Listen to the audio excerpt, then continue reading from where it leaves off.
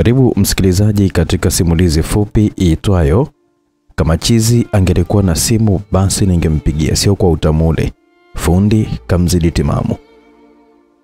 Watoto, asanteni sana kwa ushirikiano wenu, lakini kuanzia hapa hamtaki kuendelea kusikiliza kwa sababu simulizi haipaswi kusikiliza mbele ya watoto, wala watoto hawapaswi kusikiliza. Watu wazima twende pamoja.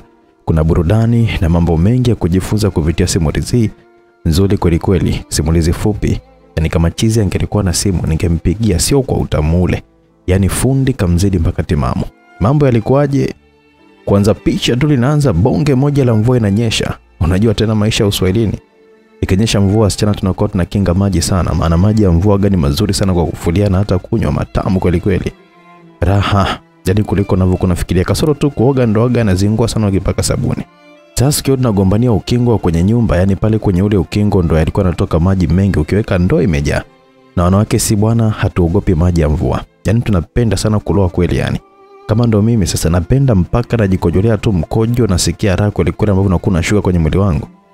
Sasa siku hiyo ule mvua bwana ulikuwa na upepo kidogo hivi. Lilipiga radi moja, wanawake wote pamoja na kupenda kwetu mvua tulikimbilia ndani tukaacha ndoo pale nje. Kumbe Chizi bwana kaja. Katoa ndoo zile kwenye ule ukingo akaanza kuoga. Wa kwanza kumuona alikuwa ni mimi. Namuona Chizi akiwa naoga amevua nguo, yani ana mpini mzuri, umesimama vizuri kabisa, umenyoka. Nikakumbuka maneno ya babu alikuwaga anamwambia mjukuu wake kwamba mwanaume shababi haswa utamjua tu kwenye baridi. Akioga maji ya baridi lazima tu mpini unywe. Ila ukiona kwamba mpini umesimama wakati akiwa anajimwagia maji ya baridi kwenye baridi, basi ujue yuko vizuri.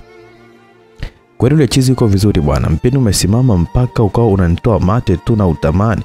Nikajifanya kwenda kutoa ndoo bila kumuogopa nione kama hata nikumbatia hivi, maana mimi mwenyewe nishamtamani. Hata nibakwe tu na yeye kwa sababu sina mwanaume. Ila mbona wakunipaka shombo hapo, ila sijapata mwanaume mwenye mpini kama ule wa yule Chizi. Nilivyokuwa nauona mpaka misuli inaonekanika kabisa yani. Nikajuta ufahamu. Nikamsogelea na toa ndoo huku nikiwa nimeinama. Chizi yeye hana hata muda na mimi. Ndoo kwanza alikuwa anaendelea tu kuoga, mimi nikabeba ndoo yangu nikapeleka ndani kwangu. Akaenda dada mmoja hivi na yeye akabeba ndoo yake, hajui kama kuna Chizi. Ndo alipomwona Chizi akashtuka sana. Akamwambia wenzie, jamani hebu twendeni tukawaite wanaume waje kumpiga. Wewe uone pale muone. Alivyosema shadow lake, atakuja tubake tu yule. Nashangaa kwamba dada wa chumba hiki hapa kaenda tu kubeba maji hataja muogopa. Mwenzie akamjibu kwamba itakuwa alikuwa tu bado hajafika. Wewe unaweza ukabeba tu ndoo huku ukiwa umeloa mbele ya Chizi lijari kama hiyo. Uone nilivyosimamisha mpini wake hapa. Una hamu ya kubakwa nini wewe? Chizi unafikiri anajua hapa ni penyewe au sio penyewe? Akikuchomeka watigo hapo ndo huko tu mpaka akojoe. Unawezaje kumwambia kwamba huko sipo? Sasa ujue ile Chizi alikuwa hajafika.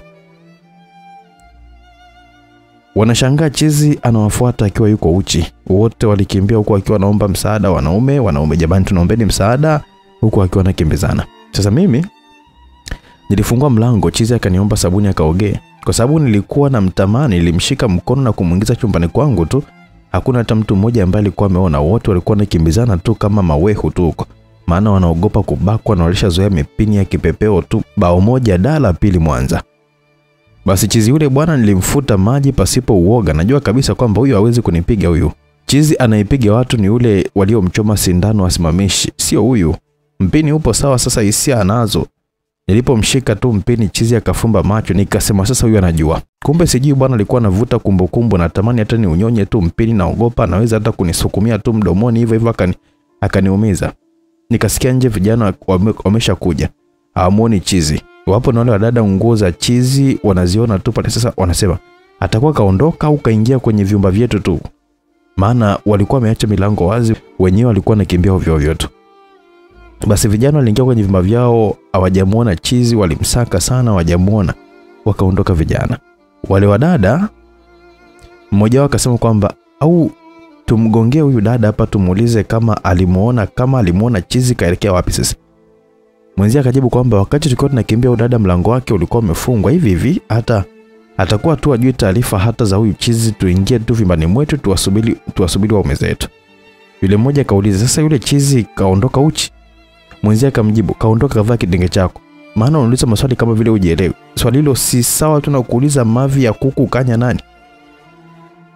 Kila mmoja aliingia ndani kwake na giza likaingia. Waume zao wamerudi, stories zikiwa Chizi kaja akafanya hivi, kafanya hivi. Wakati huo mimi huku Chizi alikuwa amefumba macho tu, na alipofumbua akaninamisha, kumbe Chizi anajua kabisa mpaka pa kuingiza kabisa. Akanipaka mate kwenye uke wangu, aliniingiza mpini wa mtoto yani. Mtamu aswa, nilikuwa na usikia ukiwa unaingia taratibu kabisa yani mpaka raha. Sio wa umeganzi usikii moto mpaka pampu sana. Sasa huyu nilikuwa na usikia moto unaingia kwenye ara zake. Tu nilianza kukatika uno kidogo na chezea na mpini wa Chizi kweli kweli. Ye Chizi mwenyewe akawa anaongeza tu kasi kidogo kidogo, mara naona anakata uno kwa staili ya kuweza kulizungushia mpini kwenye kuta zote za uke wangu. Natamani hata nipige yowe la utamu, ila ndio nyumba zenyewe bwana juu ziko wazi. Asubuhi matangazo tu. Hao waume na wake zao wagona nyanduana chini wanaogopa kitanda kuweza kupiga kelele. Chizi alinipigia uno la kibabe. Nilisikia utamu sijawahi kusikia toka nianze kunyanduliwa. Chizi anaweza bwana. Alinyosha mgongoni wakati akawa nisukumia mpini, yani mwenyewe nilikuwa napiga yowe la utamu. Utamu ukizidi uwezi ficha sauti. Ukiona sauti umeweza kuidhibiti, hujakutana bado na jando aswa. Umekutana na jando ganzi, yani jando la hospitali na sio la polini. Mwenyewe utatoa mlio, sio ule wa wiziwizi, yani wenyewe kabisa ule ambao unachongea hata kieleweki. Ndio mimi sasa nikaanza kuumauma maneno. Sijui ni nini yani hivyo yani. Kweli nikojoa mara 4, Chizi hajakojoa. Nikabadilisha style nikalala chali. Chizi akanipanda kifuani, mimi nilikunja miguu nikaipachika mabegani mwake. Sasa mpini ulipoingia ukeni nikasikia utamu wake mpaka kwenye kisogo yani. Chizi anausukuma kwenye kuta za pembeni, kati, juu, chini, yani uume ule unaingia kwa ufundi kabisa. Sio wale ambao wanachokoa tu kwa kama wamefumba macho sura wamekunja utazani kwamba anagombana na mtu bwana. Mara nasikia vyumba vingine nao wananyanduana tu, kumbe kelele zangu zile za raha zilikuwa zinaamsha hisia za wanaume zao. Mimi nilipelekewa mpini haswa nikiwa naugulia kwa raha zangu mwenyewe. Hakuna nani nilipia kodi wala mume wangu pale, kumbe sio kwamba alikuwa anazidi kupata mizuka waume zao. Ndio malao ya kwanza kabisa waume zao kuweza kurudia mara 3 kwenye usiku mmoja, sababu tu ya mikono yangu mimi. Chizi alinimwagia alafu akachomoa mpini, nikajifuta nikafuta mpini ambao ulikuwa umesimama vile vile. Chizi akalala chini ya godoro nikaukalia mpini, yani tamu kweli kweli. Inaanza tena. Wakati najipandisha moli, maana nilikuwa najipima mwenyewe, nikana mkatia uno aswa. Nasikia dada mmoja anasema, "We dada, kama unafanya mapenzi na bwana wako fanya tu kwa stare zako na sio kutupigia tu makelele wenzio. Nani mgeni wa ndonga hapa unafikiri hapa tumecheza nazo na tumeshazalisha tayari." Yani ndo alipandisha kabisa hasira zangu. Yani nilikuwa naugulia utamu kwa kusudi juu kabisa yani. Na Chizi ananipelekea mpini kweli, yani hapoi, na mimi nilikuwa napokea tu haswa hata inichoshi. Mpaka saa 9 za usiku ndo tumelala. Naamka saa 2 za asubuhi na wale na umbea wao tu ndio wakawa wametoa nguo nyingi kulikule mavimbani mwao. Kwa sababu ya mvua jana ilikuwa imenyesha, wanajifanya kwamba wanafua wakati kamba za kuanika nguo ni chache. Ni yao amuone tu huyo mwanaume ambaye alikuwa ananipelekea moto ni nani. Wakati huo Chizi alikuwa ananiamsha na ananiambia kwamba nipeleke chooni, mavi yananiuma. Toba. Choo kipo nje. Na waambia wamejaa kama wote pamoja na waume zao Jumapili hawaendi kazini. Mtihani huo. Nafanyaje? Chizi anataka kwenda kunya yani.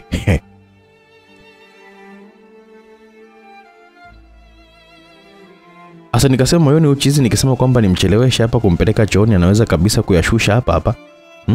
Sikutanuka humu ndani. Nikamvalisha kitenge na chupi yangu kuzuia mpini usiweze kujitokeza tu kwa mbele. Nikamvalisha fulana langu hivi, bahati nzuri nilikuwa na kapelo fulani hivi, nikamvesha kapelo, nikaishusha mpaka kwa uso hivi. Nikajaza maji ndoo kubwa kabisa, nikamshika mkono mmoja nikanibeba maji. Nia ya kumshika mkono ule ni kwamba sija kavua kapelo mbele ya wambea. Nikampeleka mpaka chooni. Wambea wamebaki kusema tu mahaba ni uwe hayo. Kumbe mwenzao nilikuwa nawaficha kitu hapo. Chizi alipofika chooni hakulemba, akavua nguo akayaweka shimoni vizuri kabisa. Mimi nikachuchumaa nikawa na kojoa tu huku nikiwa simwangalii yeye. Nimemaliza tu kojoa, nataka ninawe, na msikia ananiambia kwamba embo acha nitakunawisha tu. Nilishtuka moyoni nikasema kwamba leo ndo siku ambayo ninayovutwa tu gia yangu tu. Chizi huyu anajua kabisa kunawisha kweli. Mara akamaliza kujisaidia akanawa na kuniambia kwamba embo chuchumaa. Nikachuchumaa kwa uoga huku nikiwa nasikilizia mkono itakuwaje. Lakini bwana cha ajabu ni kwamba alianza kuninawisha kwa ufundi, yani ananimwagia tu maji, ameanza kusafisha mashavu ya kitumbua changu. Ghafla tu nasikia kidole kikiwa kinaingia kwenye uke huku ananimwagia maji, ananizungusha taratibu kabisa mpaka nasikia raha yani. Ananichimba tu vizuri kabisa, ananiambia kwamba huku kwenye uke huku usipake sabuni sio nzuri unaweza kabisa ukaharibu yale mapovu yake yale, huku kuna safishwa na maji mengi sana masafi Moyoni nilishtuka, Chizi anajulia wapi mambo haya? Basi alinisafisha, akaniambia kwamba hebu nyanyuka, shika ukuta hapo. Kweli bwana, nikafanya hivyo. Nikashika ukuta, akaanza kunimwagia maji mgongoni, alafu akanipaka sabuni. Akachukua kitambaa akaanza kunisugua mgongoni. Nilijisikia raha sana yani. Nilifumba macho nikawa nasikilizia tu kitambaa kinapita mgongoni taratibu kabisa kwa raha zangu mwenyewe. Alinimwagia makalio maji, akaniambia kwamba niyatanue. Nikatanua, nayo akapitisha kitambaa kwenye mfereji wa makalio. Sasa nikawa namsikia yani lile povu la kitambaa lilivyokuwa linapita yani furulaha tu yani. Alisugua tundu ya tego yangu kwa kidole tu kilichokuwa kimezungushiwa kitambaa hivi, kilikuwa na povu. Basi wewe, sio kwa mtekenyo huo. Mimi sasa nikabinuka kidogo, alafu nikawa nimemtanulia tu makalio yangu vizuri kabisa, kidole kikiwa na nafasi ya kuweza kuzunguka kwenye tigo. Chizi yule akanisugua kiufundi jamani, tamu sijui hata niseme nini yani. Nasikia raha mpaka miguu inatetemeka sasa. Akanimwagia maji, akanisafisha mgongoni mpaka kwenye makalio. Akaniambia mbo geuka. Basi nikageuka. Akaniambia kwamba nishike kichwa nyuma miguu juu, staili ya kumwogesha mtoto wakati unataka kumsugua miguu. Nikacheka kimoni, lakini ndo raha yenyewe hiyo bwana. Alichuchumaa, nikamshika kichwani, nikanyanyua mguu, akaanza kusugua mguu kuanzia unyayoni. Nilitekenyeka tu, nikawa navumilia tu utamu. Akamaliza mguu mmoja, akafuata mwingine hivyo hivyo. Akaniambia kwamba nitanue mikono juu kama vile nimetekwa. Basi bwana, nikafanya hivyo. Akamwagia maji kwa pani, akaanza kusugua kwa hapa la kushoto, akafuata kulia. Hakika nilikuwa navurugwa sana. Yani nikasema kwamba moyoni, huyu sio Chizi kabisa, huyu ni salama. Mbona anajua kabisa mahaba? Yani kawashinda kabisa Timamu. Hajui vitu adimu kama hivi. Sasa akaniambia hebu tanua miguu yako. Nikatanua, sijui hata alikuwa anataka anifanyie kitu gani. Tulisikia mtu akiwa anagonga mlango wa chooni, anasema wewe, hiki sio chumba hiki, hebu tokeni. Watu nataka kuja kuogeshana humu, hebu subirini basi kwenye vyumba vyenu tu, mnaleta mapenzi chooni hapa. Vyumba vya kupanga mnazingua, hebu tokeni bwana. Basi Chizi alinimwagia maji tu faster, na yeye akajimwagia. Nikamvesha kama tulivyokuwa tumekuja. Nikapita naye pale pale kwenye msitu wa Wambea pale. Hawajamjua Chizi. Nasikia wakiwa wanasema kwamba aise kodi itakuwa inakaribia kuisha, sio kwa mahaba hayo yani ya kudekezwa. Chizi alipoingia chumbani hakunichelewesha. Akaninamisha na mimi hata sikuwa na yana, nikamuinamia tu na kumsusia tu. Sasa nishajua kwamba ni fundi kabisa kwenye mahaba, sikuwa kabisa na shaka hata kidogo. Akanisukumia mpini kitumbuani huko nilikuwa nimeshika kitanda. Yani nilikuwa nikisikia nafanywa haswa na sio kwamba na parazo tu. Chizi akanishika kiuno vizuri kabisa, akawa na pampu nje ndani nje, huku akiwa anaachia kiuno kidogo na minyaminya makalio. Yani nilikuwa na bana tu sauti kwa sababu Wambea wapo nje. Ila natamani hata nipaze sauti tu. Mpini ulikuwa ni kuna haswa, yani fulu kuchanganyikiwa. Alinimaliza, akawa anasugua uti wa mgongo kwa kidole gumba tu, huku mpini akiwa anasugua ukeni. Yani dole gumba lilikuwa linazidisha stimu tu yani. Nazidi tu kuvurugwa jamani. Sio kwa utamu ule. Nilibana meno, mdomo nimefumba, nikawa namfinyia kwa ndani. Saizi akapeleka kidole gumba kwenye tigo, akawa kama anasugua kwa nje. Sasa akawa nipelekea moto aswa, utamu mpaka kisogoni. Jamani raha, sijui hata nisemeje. Wangekosa watu nje, ningetoa miguno. Sasa jamaa alienda chooni baada ya sisi kutoka, akaanza kusema kwamba watu wengine bwana washamba kweli yani. Wanaleta mapenzi chooni. Wameogeshana halafu wamesahau kabisa kusafisha kinyesi chao tu, wamekunya pembeni. Dada mmoja akasema kwamba itakuwa ni mwanamke tu alikuwa anapelekewa moto tu kwa mparange huko chooni. Sasa jamaa kaenda chooni kweli, kapeleka ndonga tu kwenye tope. Kwa mparange kuna wenyewe, unadhani kwamba kuwa na makalio makubwa ndio uende kwa mparange tu, utakunya sana. Maneno yale bwana alinikatisha stimu yote ya tendo likawa limekata. Alafu eti mwanamke mwenyewe anasema hivyo na mudu kabisa yani. Wakati mimi nikiwa napanga nimwambie Chizi chomoa kidogo nikampige vibao huyo mwanamke nje, nashangaa kwamba Chizi kachomoa mpini, alafu anasema kwamba ngoja nikamtandike makofi huyo jamaa aliyesema kwamba mimi nimekunya pembeni. Nilishtuka. Sasa nilipojua kwamba kweli huyu Chizi anataka atoke uchi vile vile akampige jamaa, Namsikia akiwa anaanza kunguruma tu kama simba huku akiwa anatingisha kichwa. Hasira hizo hapo zishampanda kweli kweli. Anaenda kufungua mlango. Namzuia asitoke vile, na nilikuwa sitaki kabisa atoke. Nikamshika mkono na kumzuia. Alinishika mkono wangu akanirusha kitandani huku mpini wake umesema vile vile. Akashika kitasa ili afungue mlango. Jamani, alikuwa anataka afungue mlango atoke nje, mpini umesimama, yupo uchi kabisa yani. Nikasema leo naumbuka. Sasa Chizi akitoka uchi na mpini wake na melemeta umetoka ukeni kwangu, yani si aibu sasa. Akanyonga kitasa ili mlango ufunguke. Bahati nzuri nilikuwa nimeufunga mlango kwa funguo. Mlango ukufunguka na mvua nje ikaanza. Waliwaambia wote wakawa wameingia ndani ya vyumba vyao. Nilinyanyuka na kumpigia magoti Chizi asivunje mlango, maana alikuwa alishaanza kurudi nyuma ili auvamie mlango kwa teke. Sasa ndipo kwa nimepiga magoti na shangaka nisogelea karibu kabisa, mpini wake ukaopo karibu na mdomo wangu. Mwanzo nilimogopa kumnyonya nikizani kwamba uchizi wake anaweza kunisokomezea mdomoni kwa nguvu, lakini ninavyomuona anavyonitwanga vizuri kabisa bila tatizo, huyu Chizi sexy anajua. Nilichukua mpini nikautia mdomoni, nikaanza kulamba kichwa cha mpira taratibu kabisa na kuzungusha ulimi. Namuona Chizi katulia kabisa. Kanishika kichwa kanitia vidole kwenye masikio. Vidole vya masikio vile. Basi akawa anazungusha tu kwenye masikio taratibu sana, yani nikaona tofauti kabisa na wanaume wengine. Yani ukimnyonya yeye hakushiki popote yani. Nilimnyonya mpini taratibu kabisa huku akiwa anazungusha vidole kwenye matundu yangu ya masikio kama dakika 20 hivi. Chizi akalala kitandani, mimi nikaukalia mpini taratibu kabisa, ukawa unazama kwenye uke wangu. Na uchezesha kidogo kidogo tu yani, na uzamisha kidogo na nyanyuka na uzamisha tena na nyanyuka. Mwisho ukazama wote ndani. Nikakata uno linaitwa kusanya mayai. Bwana we. Wakati nilikuwa nampa uno la kusanya mayai, yani zile mayai za kiume zile, huku mikono yangu ikiwa inachezea kifua chake tu. Sijalala juu ya kifua, yeye akaleta mkono kwenye kikunde changu hapa, akawa na kisugua taratibu kabisa. Yana sikwambie mtu. Wanasema bia tamu, acha ujinga wewe. Ukisuguliwa kikunde sasa huku mpini upo ndani, unakukuna kisawasawa. Raha sana bwana. Nikaendelea tu kukata hilo uno kisawasawa tu, na yeye akawa ananisugua tu kikunde kisawasawa. Nikaanza kusema tamu, tamu, basi na maneno kama hayo bwana. Nakojoa. Asante. Aisesi kujali kama nasikilizwa, kasha nizibua akili kabisa tayari. Maana sio kuchezea kikunde kile alafu mimi nikawa namkatikia tu, nikanyanyua kiuno kidogo. Ananipampu tu kwa spidi. Ananipampu kwa spidi. Na kikunde alikuwa nakisugua kwa spidi vile vile, nikajikuta nikiwa nakojoa kwa kweli. Nilipomaliza kukojoa, yani nimemwaga bao au niseme nimefika kileleni. Sauti ile ilikuwa inawafikia wambea, kumbe kwenye ndoa zao walikuwa wanakojoesha mwanzo tu wa mapenzi moto. Sasa hivi walikuwa wanakojoa na umezao tu, na wao walikuwa wamelala doro.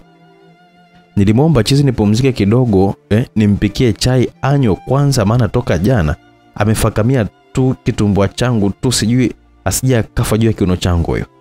Kweli bwana, muelewa. Akaniambia mchemsha chai. Nikajichomoa mpini umesimama vizuri yani. Huu mpini wa kiume haswa. Nikaenda kuinama nichukue sufuria la chai, likawa kosa kabisa. Nikasikia Chizi akiwa ananiambia kwamba kaa hivyo, ngoja kidogo niingize kidogo. Wakati anasema hivyo bwana, mpini upo kwenye mlango wa uke wangu na uke umeloaloa tu shawa zake. Haukupata tabu kuweza kupita, na usikia ukiwa unapekechua tu kwa ndani, huku ananikuna tu makalio yangu. Mara spidi inaongezeka huku, kashaanza kukuna makalio, ananifanyia massage mgongoni huku akiwa ananipelekea moto mzuka, ukarudi tena. Nikawa namkatia uno tu, na yeye akawa ananisukumia nje ndani nje, mpaka naona kabisa kwamba leo ndio nafanywa aswa. Nilipiga miguno, sikujali nani anasikia wala nani ambaye atasemaje. Wakati nikiwa nakaribia kufika keleleni, nilipiga tu kelele haswa. Bahati nzuri na yeye akawa anafika keleleni, nikasikia tu shahawa za moto kweli zilizoshiba zikimwagika mara 5 hiyo. Na sio shahawa za wanaume wengine kijiko akijai. Huyu kikombe cha kawa kabisa anajaza nusu. Niliufuta umeule, nikajifuta na mimi. Nikachukua kitenge nikavaa, nikasema kwamba hapa nikikaa tena uchi nitanyanduliwa tena hapa. Basi bwana, nilibandika chai nikaweka kwenye chupa. Nikamwambia kwamba anisubiri tu naenda kununua chapati. Nilichukua mvuli nikamfungia kwa ndani, nikaenda kununua chapati.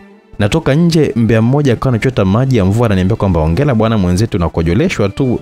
Mwenzako hapa na miaka 3 sijafika kileleni. Yaani ninavyosikia unasema kwamba unakojoa yani umo ndani, natamani kabisa hata niwe mimi tu, yani leo nipo kwenye siku zangu, na ndio maana hata unaniona kwamba nachota maji, wenzangu wote wanachezea ndonga huko waume zao. Walivyosikia tu miguno yako na wao wametuna ndonga zao, lakini sasa sizisikii miguno, itakuwa tu wale waume zao tu takotatu amemwaga, wanakuchafua tu. Mwenzangu hapo mwepesi. Nikacheka, nikaenda kununua chapati. Mvua imeisha, narudi naona wakiwa wamesimama wanawake kwenye milango yao tu wakiwa wananiangalia kwa wivu. Na mimi najishebedua tu kama nina mwanaume timamu ndani, kumbe nina chizi timamu kitandani. Nilifungua mlango nikamkuta amekaa tu. Nilimpa chai kanywa na chapati na mimi nikala. Nasikia wanasema nje kwamba huyu kidume atakuwa tu amekunywa dawa, yani anakaa muda mrefu kabisa kwenye kiuno. Wanajibishana wenyewe kwa wenyewe tu, wengine wakatoa jibu la kunichoma roho, wakasema kwamba itakuwa ni mashina mwanamke mbovu, na ndio maana kidume akifiki kileleni haraka. Neno lile liliniuma sana, maana anasema kwamba uke wangu mbovu, yani niliumia roho sana. Nikataka nitoe vyombo, nikainama, tenge limeanguka, Chizi akanishika kiuno, akaanza tena anaanza kunipiga brush tu kwenye makalio yangu. Nikasema leo kazi ninayo. Alinibeba kaniweka kitandani, akaniweka kifo cha mende, akaanza kuninyonya kwenye kitumbua, kidole gumba kikiwa kinasugua tena kikunde. Ananipandisha mizuka tena wewe bwana. Hakika mzuka ulipanda. Sasa akachukua mpina kalengesha kwenye kitumbua tu. Nasikia nje mmoja anauliza kwamba jamani, jana nasikia kama mwanangu alikuwa maeneo haya, na hata nguo zake zile pale tu na viona hivi, alilikia wapi? Kwa sababu jana hajarudi kabisa nyumbani, alafu ana ugonjwa wa akili. Sasa wale kabla hawajajibu, Chizi akaniambia mamangu huyo, ngoja basi nimuite nimwambie kwamba nipo huko. Nikamwambia kwamba usiitike. Chizi akasema kwamba naitika. Akapaza sauti mama. Yani nikasema leo naumbuka Chizi, siwezi sema kwamba eti anajifanya ndio Chizi. Sasa kasikia sauti ya mama yake anamtafuta, jana hajalala kwao. Nikasema hapa nitaumbuka, lazima nitumie tu akili ya kichizi, nijichetue tu nisione kenya. Nisifikirie uchafu, niwe kama wale wagonjwa wa vidonda ndio wanaoongoza kwa kura hospitali. Hawana kinya kabisa wale. Nikampelekea mdomo wangu kwenye mdomo wake, nikaanza kumpa denda la nguvu hatari. Chizi akasema tena neno ma. Akawa anadendeka tu, naye akarudisha mpini ukeni, akaanza kupampu kwa spidi kweli kweli huko anakula denda, na mimi ndo nikawa nampa uno la radhi.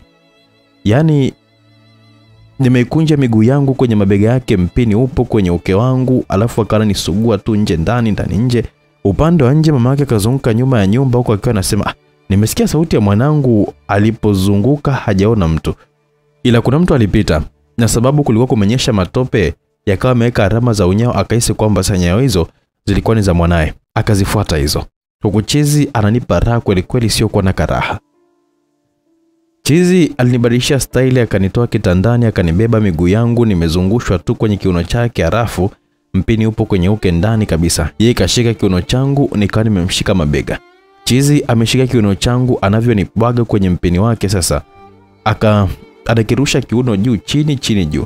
Yani alininyandua vizuri kabisa mpaka nikamwaga na akamwaga.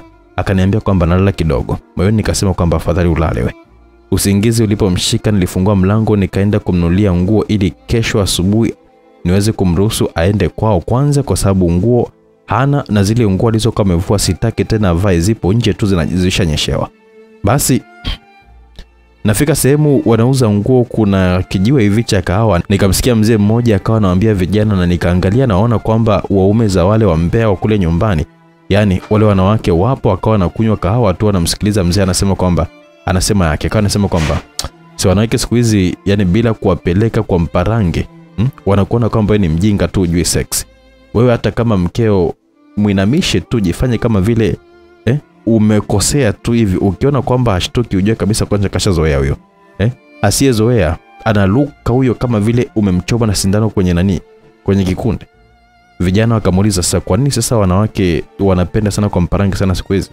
Mzee akajibu kwamba wengi wao wapenzi wanajifunzia kwenye picha za ngono, au wanasikia tu kwamba mwanaume ukitaka atulie basi mpe nyuma, atakupenda sana.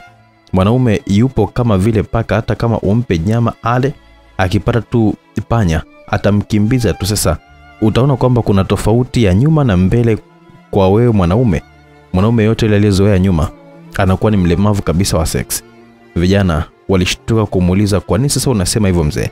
Mzee akajibu akasema kwamba kwa sababu nyuma kuna moto tu ambao wenye kubana mpini. Asa kijana akibana mpini wake mara 7 akizoea kuacha ni ngumu kabisa. Labda umpate mwanamke anayekupa penzi la kwapa, kwa sababu kwapa ni tamu kuliko kitu chochote kile, ni tamu isiyokuwa na haramu.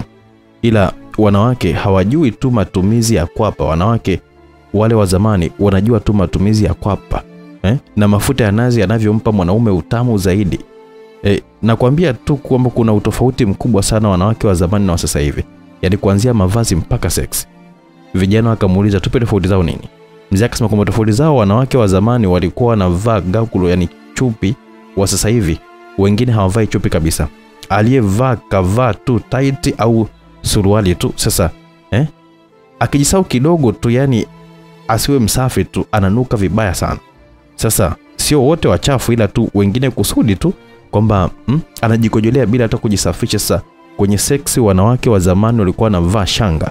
Unajua shanga kwa nini zimeitwa cha chandu ya mapenzi? Hamwezi kabisa kujua, sababu wanawake wa siku hizi wanalingia tako tu na kutoa tigo au kuvumilia mikiki yenu tu ya seksi mliokula midawa tu ya kuweza kuongeza nguvu za kiume. Vijana wakamuuliza tena mzee kwamba sasa mwanamke anayefanya mapenzi kinyume na maumbile, ukiacha kuzaa kwa tabu, kuna nini kingine ambacho anaweza kupata?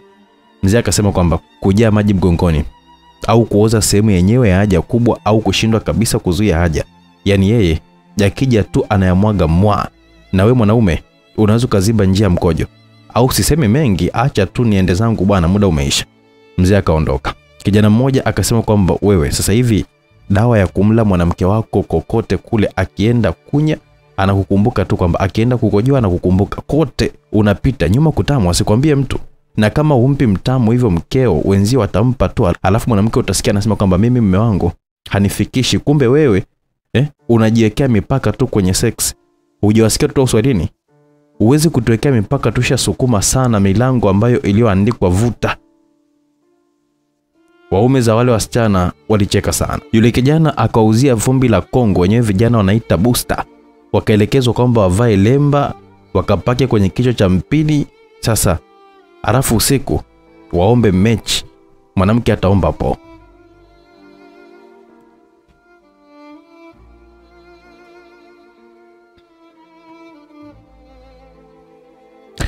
Mimi nikaondoka.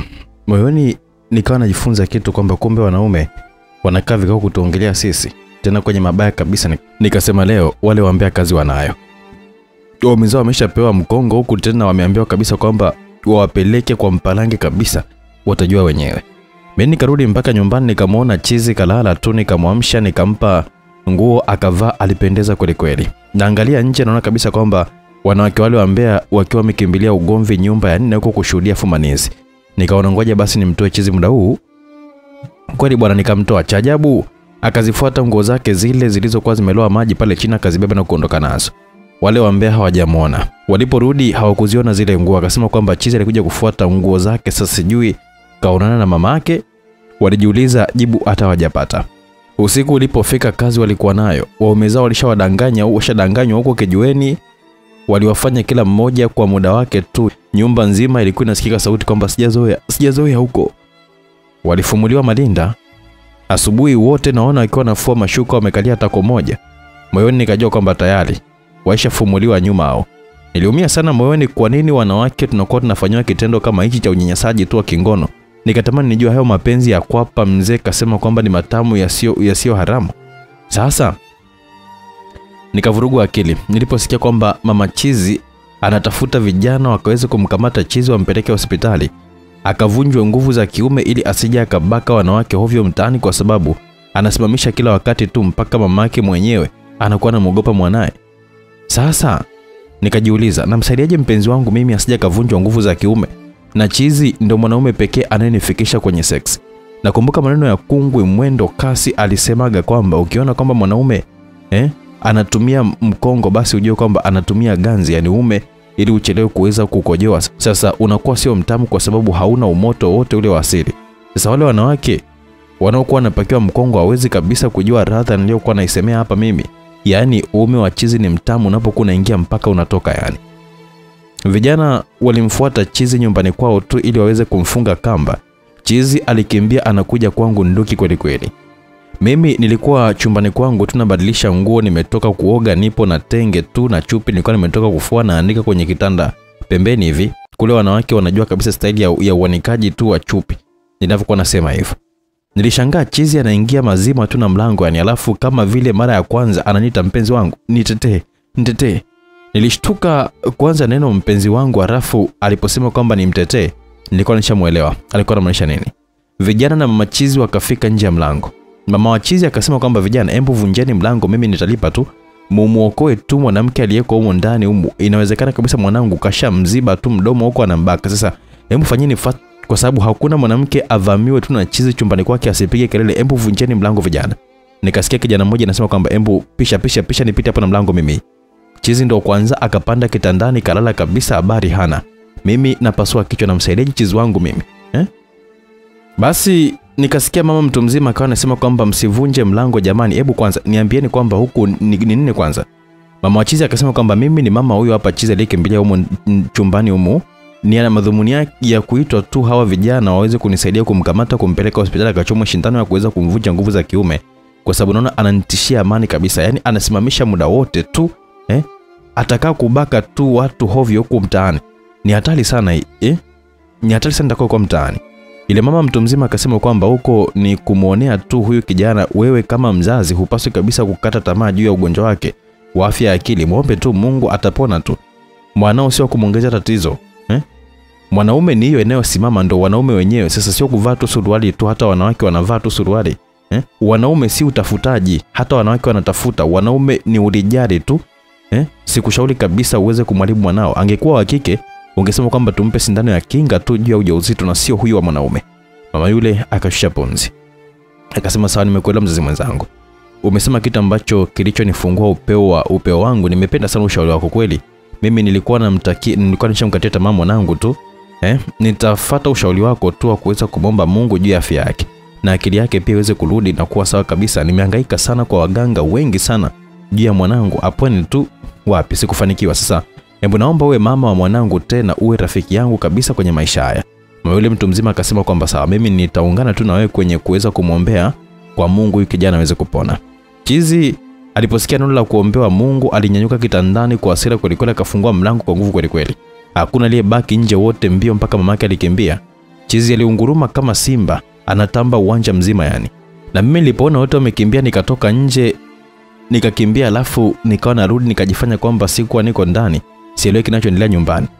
Nilikutana na wapangaji wa Mbeya wasiokuwa na malinda wanahemea juu hapo na mama Chizi. Nikauliza vipi, mbona hivi kulikoni? Wakaniuliza, badala ya kunijibu nilichokuwa nauliza wakaniuliza kwamba wewe hukuepo chumbani kwako? Nikamwambia sikuepo. Nimetoka tu kumsindikiza bwana wangu tu yule ambaye nilienda kuoga naye, alafu nina kesi na nyie nyumba nzima hapa. Yaani maneno mliokuwa mnaongea nataka kabisa muweze kuongea mbele yangu ya kwamba mimi eti nilikuwa nimefunguliwa malinda tu chooni na bwana wangu tu eti kanya pembeni. Wakaniambia kwamba tunaomba tu tusamee sana. Sisi kweli ni umbea watu uliofanya, ila huko chumbani kwako Chizi kaingia ndani kwako, katoka hapa yupo uwanjani hapo anaunguruma tu kama simba. Yaani hapa tumevurugwa, ni hatari. Mara tunaona yule mama mtu mzima kumbe alikuwa amekimbilia polisi, kaja na mapolisi wakasema kwamba twendeni tukamkamate apeleke hospitali. Akakae Milembe, atakuja kuua mtu mtaani alafu Chizi hana kesi. Twendeni. Basi tuliongozana, mimi moyoni nikawa nasema kwamba utamu wangu ndo unaenda Milembe. Nani atakayeweza kunisugua mimi uke wangu tu mpaka usuguke? Yani maana Chizi anajua kucheza sana na uke wangu yani vizuri mpaka mtu nasikia raha kusex. Maskini Chizi wangu. Nitamuokoaje mimi na kikombe hichi cha yeye kuweza kwenda Milembe? Tukafika nyumbani, Chizi haonekani. Hakuwa anaonekana uwanjani. Polisi wakasema kwamba atakuwa labda tu kaingia humo vyumbani kwenu tu. Hebu angalieni kwenye vyumba vyenu tu kama yupo. Kama yupo tuneni tukamwangalie kwao. Mimi nikaenda kufungua mlango wangu nikamwona Chizi kalala kitandani uchi kabisa anachezea mpini wake tu umesimama kweli. Nikawasha redio lichiza sikia maneno ya watu nje. Nikamfungia mlango kabisa, alafu nikasema kwamba huyu Chizi kwangu hayupo. Na wengine wakasema kwamba hivyo. Polisi wakaondoka kwenda kumwangalia kwao kama wataweza kumkuta. Mimi nikaingia ndani, sikutaka bebi wangu Chizi aumie kwa kuchezea tu mpini wake wakati mimi nipo. Nilivua nguo faster nikaukalia mpini wenyewe. Chizi akatabasamu, akashika kiuno changu vizuri kabisa, akaanza kunipampu kidogo dakika 5, kanigeuza nikalala chari. I say, Chizi alichukua chupi yangu akavaa kichwani mwake tu. Sasa kilichotokea hapo acheni. Nilifurahia na show sasa. Alinitanua miguu akaniingiza mpini akawa ananipampu kwa spidi tu akiwa anatingisha kichwa chake ambacho kilikuwa kina chupi yangu. Sasa akawa anafanya kama comedy fulani hivi, ila alikuwa ananipa raha sana jamani. Nasikia mkuno hasa kwenye uke wangu. Nilipatwa na mikuno ya Chizi. Nilimpa ushirikiano wa kuweza kukata kiuno changu aswa. Chizi akawa nafika kileleni ananinyonya tu maziwa kwa spidi hatari, na mimi nikawa nakaribia kufika kileleni naongeza tu spidi ya kiuno. Namuona Chizi akiwa katoa chupi kichwani kaiweka mdomoni mwake akawa anaitafuna na nipa na mimi nitafune wote chupi ile. Hapo ndipo nilipojua kwa nini mwanaume ukimnyonya mpini wake, ukimaliza tu kumnyonya, ukimpa denda anakuepesha mdomo. Anaona kabisa kwamba kinyaa mpini wake mwenyewe tu ndio mimi nilikuwa na kuepesha mdomo wangu chupi yangu mwenyewe. Chizi ananiletea chupi huko mdomoni nilikuwa nimeweka pembeni. Ndio nikasema kimoyomoyo kwamba leo ndo mapenzi ya kichizi kabisa napewa. Basi nilingata chupi yangu bwana. Akaongeza kasi ya kupampu. Wewe niliona utamu huo jamani. Yaani umeongezeka maradufu kabisa. Nitakwambia tu kwa nini utamu umeongezeka. Ngoja kwanza ni usikilizie utamu kwanza mimi hapa. Nilingata chupi yangu kwa nguvu na yeye alikuwa amengata chupi na kupampu kwa nguvu kweli kweli. Kumbe ukingata chupi uke unakuwa unafinya upana wake na mpini unakuwa unakusugua vizuri kabisa kwenye kuta za pembeni ya uke. Yaani unakuwa unakunwa unakunika. Hakika ni tamu kuliko kupayuka tu wakati wa sex. Uke unakuwa haukamati vizuri mpini, ukibana meno aise unausikia utamu wake. Hakika ni tamu. Chizi anajua kweli yani. Tulimwaga wote kwa pamoja hadi raha jamani. Chizi akaniambia kwamba hebu inama sasa tuende kazi hapa. Nilinama tayari kwa kuweza kupelekewa moto. Chizi akanipangusa mbegu zake halafu akazamisha ulimi ukeni kwangu. Wewe. Nasikia utamu tena. Chizi anaweza jamani. Sasa akawa ananizungushia tu ulimi jamani. Nilisikia utamu uliopitiliza. Hakika Chizi mjuzi ulimi, anajua kabisa kuzungusha kwenye uke wangu. Nikamwomba Chizi kwamba naomba kabisa unifanye mwenzio, nimezidiwa naomba. Kwa mara ya kwanza kabisa Chizi namuita dia. Ikanibidi niseme tu naomba dia uniingize tu mpini wako. Chizi kusikia neno dia akacheka. Nikashangaa kidogo mara mpini unazama ukeni. Nikaanza kukatikia sasa uno la msusio yani.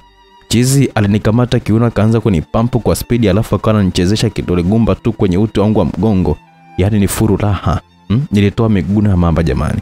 Chizi akanishusha chini ya kitanda akanipeleka kwenye kochi, akaninamisha tena mguu mmoja akaniweka kwenye kochi. Basi akanipelekea mpini ukeni huku mguu ule ambao ulikuwa uko juu ya kochi akawa na utekeja unyayo. Si kwa msisimuko huu jamani nilikuwa naupata jamani tamu. Mpini ukiwa uko ukeni na unyayo ukiwa unachezewa taratibu kabisa. Nilikuwa nakaribia kileleni nazidi tu kujibinua na Chizi akawa nazidi tu kunishindilia tu. Vijana Kiswa wanasema kwamba anapeleka moto. Yani moyoni nilifurahi sana. Nikakojoa yani. Nikamwaga kabisa na Chizi naye kamwaga. Alafu akauacha mpini kwenye uke kama dakika 5 hivi. Mimi nikawa yana ungatangata tu kupitia uke wangu yani. Na bana pumzi kupitia uke. Basi baadaye akawa ameuchomoa akaufuta vizuri kabisa. Akaniaga kwamba mimi naondoka. Nikiangalia nje hakuna watu. Nikamwambia kwamba poa. Nikampa shilingi 5,000 ya kura kama atasikia njaa. Chizi akaiweka pesa kwenye kidosho cha jinzi hivi akaondoka. Ndio mimi sana kumbuka sasa kwamba Chizi anatafutwa na hata hao ambea hawapo, wameenda tu kumtafuta Chizi. Natoka ili nimkimbilie sijamuona tena. Mara nikasikia polisi wakawa wamemkamata. Mama yake akaomba kwamba apelekwe kijijini kwao tu lakini si hospitali.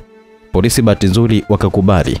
Mimi nafika nipo na wambea na wanawake kibao kabisa. Chizi upo kwenye gari la polisi na mama yake kafungwa kamba. Roho inaniuma sana. Chizi akaniona akapaza sauti dia. Huku gari ya polisi ikawa inaondoka. Kwa sababu tulikuwa wanawake wengi kabisa hakuna ambaye alijulikana nani dia ambaye alikuwa akikusudiwa. Wanawake wote walifurahi wakasema kwamba bora tu alivyoondoka maana alikuwa anatishia sana amani za maisha yetu hapa yule mtu. Mimoyoni niliumia sana. Nikapanga nitamfuata huko kijini kwao tu nikamuone Chizi wangu tu kiboko yangu kabisa. Anayenikomesha kimahaba, ananifikisha kileleni. Ananiweza kabisa, ananifunza nisivyovijua. Basi nilikaa kama wiki 2 hivi mawazo ya kumwazia tu Chizi na shangaa naanza kutapika ovyo ovyo. Mimi nikaona sasa kitu kimeshaitikia hapa. Yaani ndani huu mtihani huu. Sasa huu mtihani umenipata maana si sasa nina mimba kabisa itakuwaje sasa? Wakati naendelea tu kuwaza itakuwaje na siku zinasogea, mimba inakuwa tu moyoni, nikaa nasema sijawahi kabisa kupata mtoto kwenye maisha yangu. Nilitafuta sana mimba sikupata, zaidi nilikuwa naachwa tu kwenye ndoa tu kwa sababu eti sizai. Leo nimenasa. Nikatoa hapana. Sasa nitaandika jina gani kwenye kadi ya kliniki? Jina la baba mwenye mimba? Ndio niandike jina la chizi maarufu hapa mjini? Mimi hiyo ni ngumu kabisa. Sasa niandike jina la nani sasa? Nawazwa. Usiku nasikia kwamba wake za watu wanalia tu waume zao wanawafanya kinyume na maumbile huko. Ajua wamezao kwamba wamesikiliza maneno ya kijiweni tu wameleta nyumbani kwa wake zao. Yani walialibiwa migongo. Sasa wenyewe akaona kwamba wanadhibiti ndoa. Yani naonea huruma kabisa. Cha kuweza kuwasaidia sina moyoni, kana nasema tu kwamba ngoja nisiwaze yao, acha niwaze yangu mimi. Nikapata jibu kwamba nitaenda kliniki kuandika jina la babangu. Nikaenda kliniki, manesi akataka niende na mzazi mwenzangu, nikaona kwamba ili dogo nalimaliza tu. Nikamfinyia pesa nesi ya kuendelea na hilo swala tena la kwenda na baba mwenye mimba.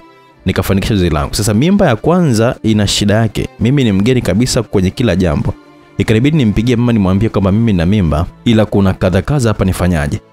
Mama swali la kwanza kabisa baada ya kuniambia kwamba nafanyaje, niache kutapika mwili uwe na nguvu, yeye akauliza kwamba babu mwenye hiyo mimba yupo wapi?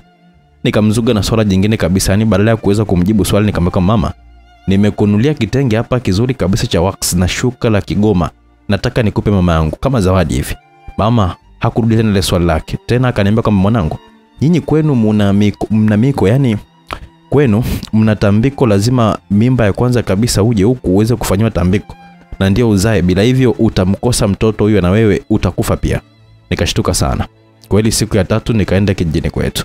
Nilipofika nikakuta wazee wa kimila wakiwa wamekaa tayari, ile naingia tu nasikia jina la Chizi likitajwa tu pale. Nikawasalimia, halafu nikakaa kimya kabisa na wasikiliza kwa umakini kabisa. Nasikia mzee mmoja anasema kwamba aisee, Chizi kaletwa na polisi kijiji cha 3 hapo kutoka hapa. Sasa hawa polisi bwana ni watu wa ajabu sana. Yaani badala wampeleke tu Milembe kwenye wodi ya vichaa, wenyewe wanaitwa wagonjwa wa afya ya akili, wenyewe wanamleta hapa kijijini. Sasa yeye amekuwa ni msumbufu, yani amekuwa maarufu ghafla tu sababu ya usumbufu wake. Halafu mama yake mwenyewe karudi mjini. Mimi nasema kwamba siku akija shambani kwangu nampiga mchi wa kichwa tu, namuua na mfukia tu chini potelea mbali kabisa motoni, niende tu kuliko aniudhi tu mimi yule Chizi. Mzee mmoja akasema kwamba hebu tufanyeni tambiko, mengine hapa tutajadili baadaye. Mimi nilimwangalia yule mzee anayesema kwamba muue Chizi alafu eti potelea mbali yupo tayari kabisa kwenda motoni.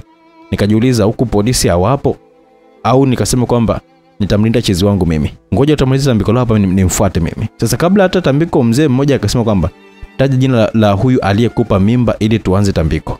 Sasa mtihani utena. Jina la Chizi nalo huku lishakuwa maarufu.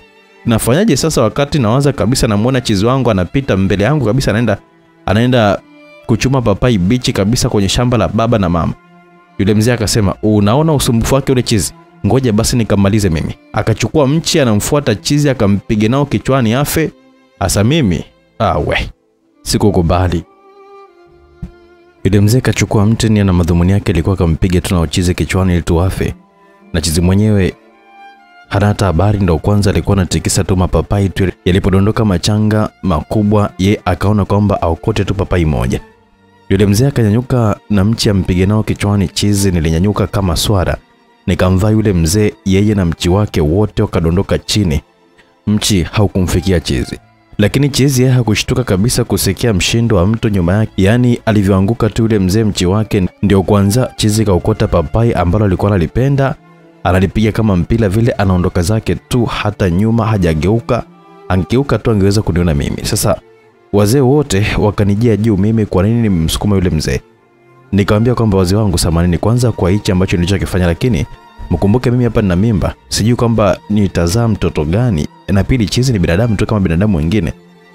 Wanawake kabisa kama sisi wote, si vizuri kukatisha maisha yako kwa sauti ya mapapai ambayo ni matunda tu, hayana hata thamani ya mtu. Na kabla hujafa hujaombeka, inawezekana kwamba kati yetu tu mmoja hapa akawa Chizi. Nisameni tu kama nitakuwa nimekosea, ila kwa kitendo cha kuweza kumuua Chizi aisee, sikiungi mkono kabisa mimi. Mama akalia kwanza kwa anasema kwamba hakika mwanangu umekuwa, haya maneno ni makubwa sana, yani umejua kwamba utu nini kweli. Mapapai hayana kabisa thamani juu ya binadamu. Hakika mwanangu, wewe sijui hata niseme nini yani. Yule mzee akasimama kwa hasira kweli kweli akasema kwamba yani mwanao kunisukuma mimi yani hivi, alafu inaingia akilini kweli mtoto kama huyu hapa anisukume mimi alafu wewe unasema kwamba eti mwanao kakua kwa sababu tu amebeba mimba, mimi naondoka na mwanao sikakua. Sawa, atakuwa vizuri sasa. Mzee akaondoka kwa hasira kweli kweli. Wazee wengine wakasema kwamba mama anaye msichana mwenye mimba, hebu nendeni kwanza mkamwombe msamaha yule mzee, anaweza kabisa kafunga hiyo mimba usizae. Baba akasema kwamba yule mzee hakusoma na hajawahi kabisa kuishi na mke na hana mtoto kabisa, yule anategemea uchawi tu kamloga yule chizi kashindwa kumuua, na ndio maana alitaka tu kumuoa kwa mchi tena uwanjani kwangu kabisa. Mbona juzi tu aliangua mpaka kwenye uwanja wake tu na hajampiga na mchi. Nasema hivi, mimi mke wangu haendi kuomba msamaha, mimi naenda mwenyewe na kumwambia chochote kitakachomkuta mwanangu ajue kwamba mimi nitaenda jela kwa sababu yake, na mkatakata vipande vipande, usitaki tena nidhamu ya uga hapa. Nasema naenda. Wazingine akasema kwamba sawa, upo sahihi kabisa, lakini angalia hasira ni hasara mzee mwenzangu. Baba alienda mazima kabisa na kumkuta mzee kashika tunguli zake, anadai jina langu. Baba alipiga teke tunguli akamkunja yule mzee akataka mpige kipigo tu yani. Chizi akatokea, akamshika baba kwa nguvu akimwambia kwamba hebu acha kumpiga mzee utamuua. Baba akashangaa akashikwa na yule chizi na mzee akaona kwamba ameokolewa na chizi kupokea kipigo. Yule chizi akamshika baba, akamleta mpaka kukaribia na nyumbani kwa baba, akamwambia kwamba nenda nyumbani kwako tu, embo acha ugomvi. Baba alikuja akasema yote na anashangaa yule chizi kajuaje kama hapa ndio nyumbani kwake, maana kamkunja tu kamleta mpaka karibu kabisa na kwake, akamwambia kwamba nenda nyumbani kwako tu, ugomvi sio kitu kizuri. Chizi alirudi kwa yule mzee akamkuta yupo chini kakaa. Chizi akamwambia kwamba mzee pole sana, hebu naomba ndoo nikakuchotee maji tu kisimani ukoge upate nguvu kidogo. Mzee akashangaa kuona Chizi na maneno kama yale. Kwa Chizi akamchotea maji mzee, akamtwangia unga wa muogo wa kula wiki nzima, alafu Chizi akaondoka zake. Mzee akalia kwa majuto sana, akafikiria kwamba alitaka kumua Chizi kwa mchi, akaona bora tu nilivyokuwa nimemsukuma nilimzuia asiweze kumdhuru Chizi. Mzee alikuja nyumbani usiku akiongozana na wale wazee wengine kuja kuomba msamaha kama kuna maneno ambayo alikuwa ameyatoa juu yangu kama yalikuwa amenikwaza. Akaanza kunishukuru sana kwa kumzuia tu kutokumua Chizi, akasema kwamba jinsi alivyokuwa ametendewa wema kabisa na Chizi, akatoa sifa za Chizi zote yani. Mimi nilimwambia kwamba asante mzee kwa kuweza kugundua hilo, ila ningependa tu nipajue nyumbani kwa yule Chizi kuna kitu ambacho nataka nikaongea naye kidogo. Mama akasema, wewe mwanangu umekuwa ujielewi nini? Yaani wewe ni mjamzito ukakae na yule Chizi tu kaongee naye tu, akikubaka si atakuharibia mimba yako wewe. Chizi kuna muda zinakuwa sawa na kuna muda zinakuwa hazipo kabisa, sawa? Na ndio maana inaitwa sambovu. Yaani kuna muda saa mbovu inasema majira sawa kabisa, sasa acha tu hilo wazo la wewe kuonana na Chizi chini nalo kabisa. Basi wazee wote wakatawanyika kwamba waje kesho kwenye tambiko. Sasa mimi nilikaa chumba cha pekee kabisa, nikawa natamani Chizi angekuwa na simu, ningempigia tu aje anipe utamu, maana alikuwa amemzidi timamu. Nililala mpaka asubuhi. Mama alienda kuchukua mbuzi tayari kwa ajili ya maandalizi ya tambiko. Wazee walifika wote. Mimi nilivalishwa kitenge tu ndani nikiwa na chupi nyeusi. Nikanamwambia mama, hizi imani gani hizi, mbona zina kufuru ndani yake? Mama anashangaa kanijia juu kwamba wewe mwanangu umekosa adabu. Jina gani la kuweza ambalo umeandika kwenye kadi yako ya kliniki? Unamaanisha kama babu yako ndo akakupa mimba, yani baba yangu mie? Namwambia mama, kwa nini umepekua kabisa mkoba wangu pasipo ruksa yangu? Kabla mama hajaongea kitu, baba akasema, wewe mke wangu usiwe na wasiwasi, mbele ya mizimu atamtaja tu baba mzazi wa hiyo mimba. Hawa wasichana itakuwa tu kwamba aliyempa mimba kamzingua, na ndo maana kaamua kabisa kuandika jina la babu yake tu kwenye kadi ya kliniki. Si yeye peke yake tu, wengi wameandika hayo majina tu. Hebu twende uwanjani. Nilipelekwa uwanjani na tenge langu tu ndani chupi nyeusi, wakati mzee mmoja akawa anasema kwamba binti, hebu taja jina la aliyekupa mimba, jina lake la ukweli kabisa. Usipotaja tu unaua kizazi kilichokuwa tumboni mwako, sawa? Hebu taja ukiokoa kizazi chako. Wakati nafikiria ushakuwa mtihani mkubwa sana kwangu, mara nikasikia dia. Watu wote wakashangaa. Na mimi kuangalia mbele ni Chizi anakuja, ameniona sasa akiwa yupo tumbo wazi kabisa, shati kalishikilia mkononi. Mimi nilifurahi kumuona. Sasa Chizi tu baada ya kuniwao akanirukia tenge likafunguka kule, nikabaki na chupi tu. Akanikumbatia hapo chini, ananipiga mabusu. Mama akadhani kwamba mwanawe anabakwa tu hadharani kabisa, akachukua mchi ampige nao Chizi wa mgongoni. Yaani kashapanda hasira kweli, kashabeba mchi.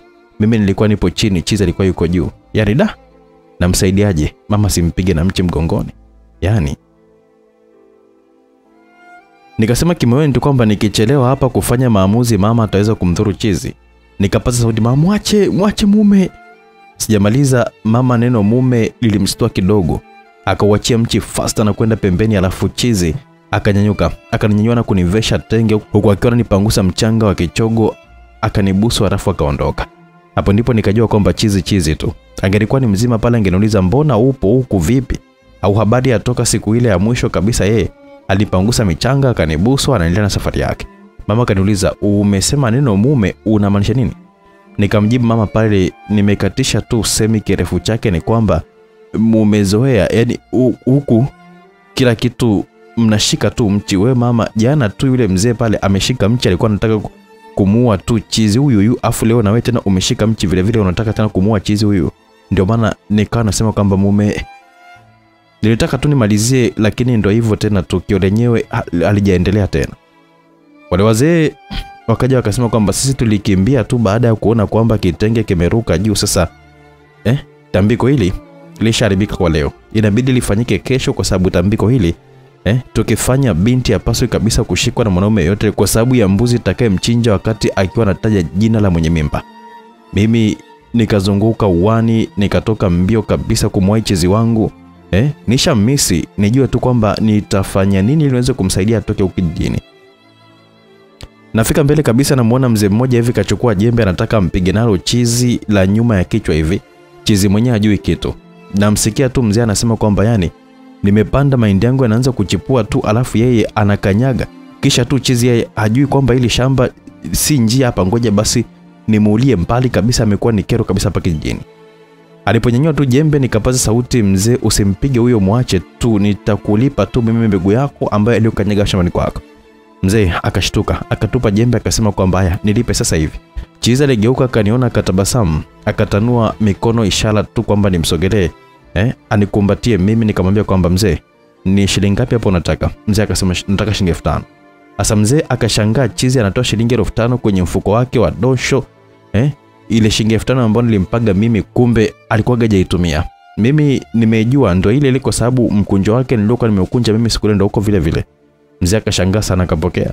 Chizi akanikumbatia alafu akanishika mkono sasa. Akawa ananipeleka tu Chizi hata sijui alikuwa ananipeleka wapi. Yeye aongei zaidi ya kusema tu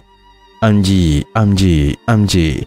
Sasa kijiji kizima kilijua kwamba mimi Chizi kanikamata, sijui anataka nifanye nini. Wamama wanawahimiza waume zao, jamani msaidieni huyo dada ikakamatwa na Chizi, jamani hebu msaidieni huyo dada jamani. Waume zao wanamuogopa Chizi, yupo tumbo wazi alafu kajazia, lakini hawanioni mimi kupiga tu kelele za kuweza kuomba msaada wote ule, na mfuata tu Chizi anapoenda. Wengine wakasema kwamba itakuwa ni ndugu yake tu, mbona haombi msaada huyu dada? Anakimbizwa tu. Wamama wanasema kwamba inawezekana sauti imemkauka, jamani msaidieni tu, atakuja kumbaka huyu jamani. Sasa Chizi akawa ananipeleka polini. Kuna mama mmoja hivi alikuwa anakata kuna, alipomwona Chizi akaangusha panga lake akakimbia mbio. Chizi akaokota panga. Wewe. Hakuna aliyebaki, wote walishika wake zao mbio.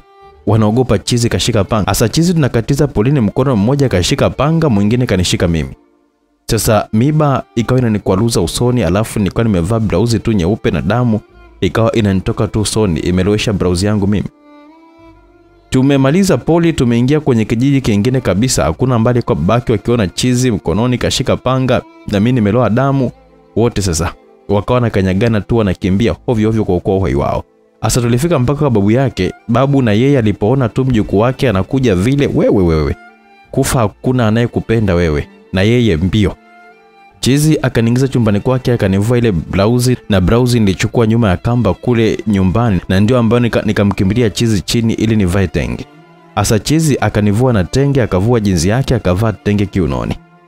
Akaniweka kwenye kitanda cha kamba hivi. Akatoka nje na blouse yangu na panga lake. Blouse akaiweka kwenye maji, alafu akaenda kunikatia mua, akaniletea huku akiwa kajifunga tenge langu kiunoni, ndani hajavaa kitu. Juu tumbo wazi tu. Akatoka nje na panga lake, akasogelea ndoo ambayo ilikuwa ameweka blouse, akachukua sabuni akaanza kufua na panga lake pembeni.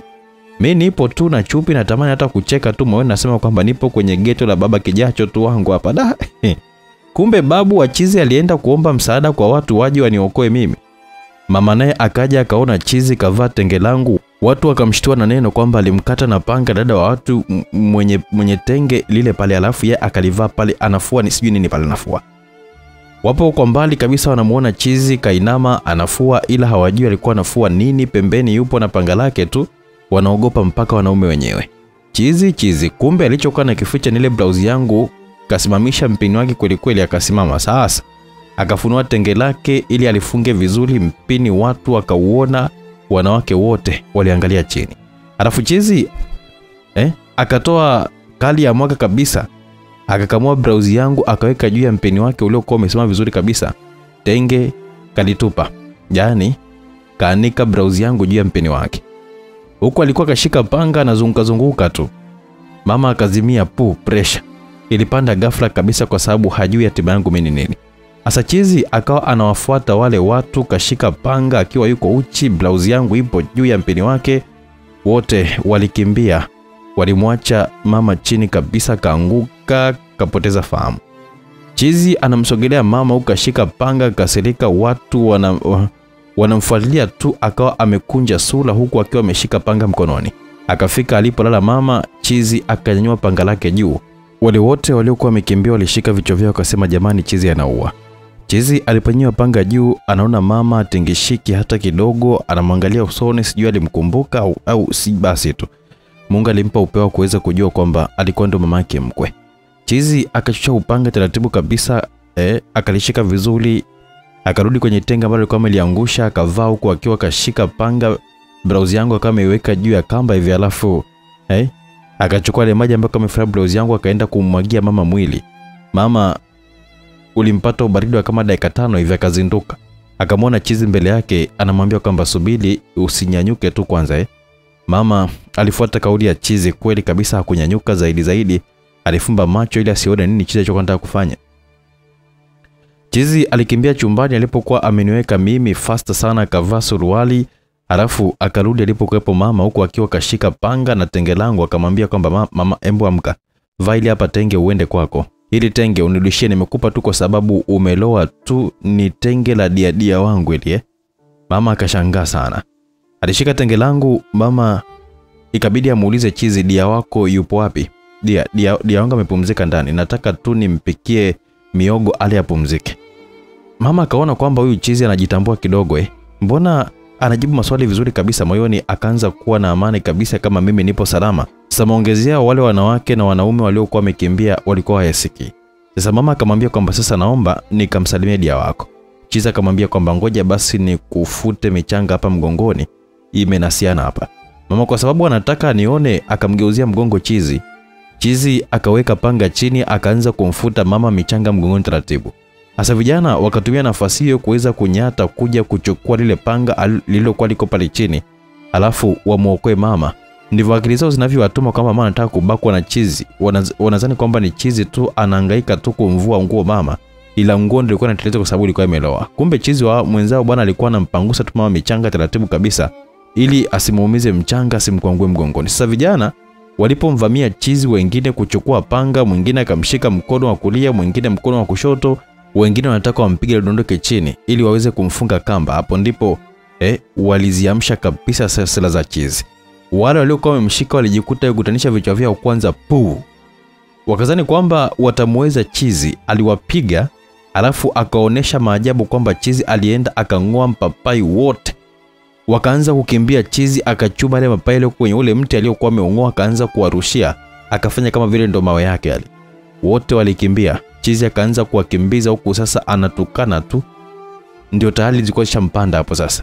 Mama baada ya kuona Chizi anakimbiza wale vijana, akaja chumbani kwa Chizi kuniangalia kama nilikuwa niko salama, akanikuta nikawa nafagia ndani kwa Chizi. Ananiambia mwanangu, hebu tuondoke tu, nimekuja kukuokoa tu kabla hajarudi hapa. Nikamwambia mama, weka nichukulie tu nguo nyumbani nivae, siwezi kabisa kutoka na chupi. Mama akasema mwanangu, hebu vaa tenge ili twende. Kumbe tenge kaliangusha njiani haraka yake ya kuja ndani ili alipokuwa ameniweka Chizi. Nikamwambia mama, tenge lenyewe mbona liko wapi? Mama ndio anajua kwamba tenge kaliangusha. Ananiambia hebu subiri kwamba mwanangu, ngoja nikaokote tu uje uvae twende. Ile natoka tu nje anaokota tenge, Chizi akatokea. Anamwambia kwamba wewe nenda tu na hilo tenge kwako ukavae nguo nyingine, uniletee tenge la dia wangu. Mama ikabidi aondoke faster. arudi nyumbani kwake akabadilisha nguo ili arudi.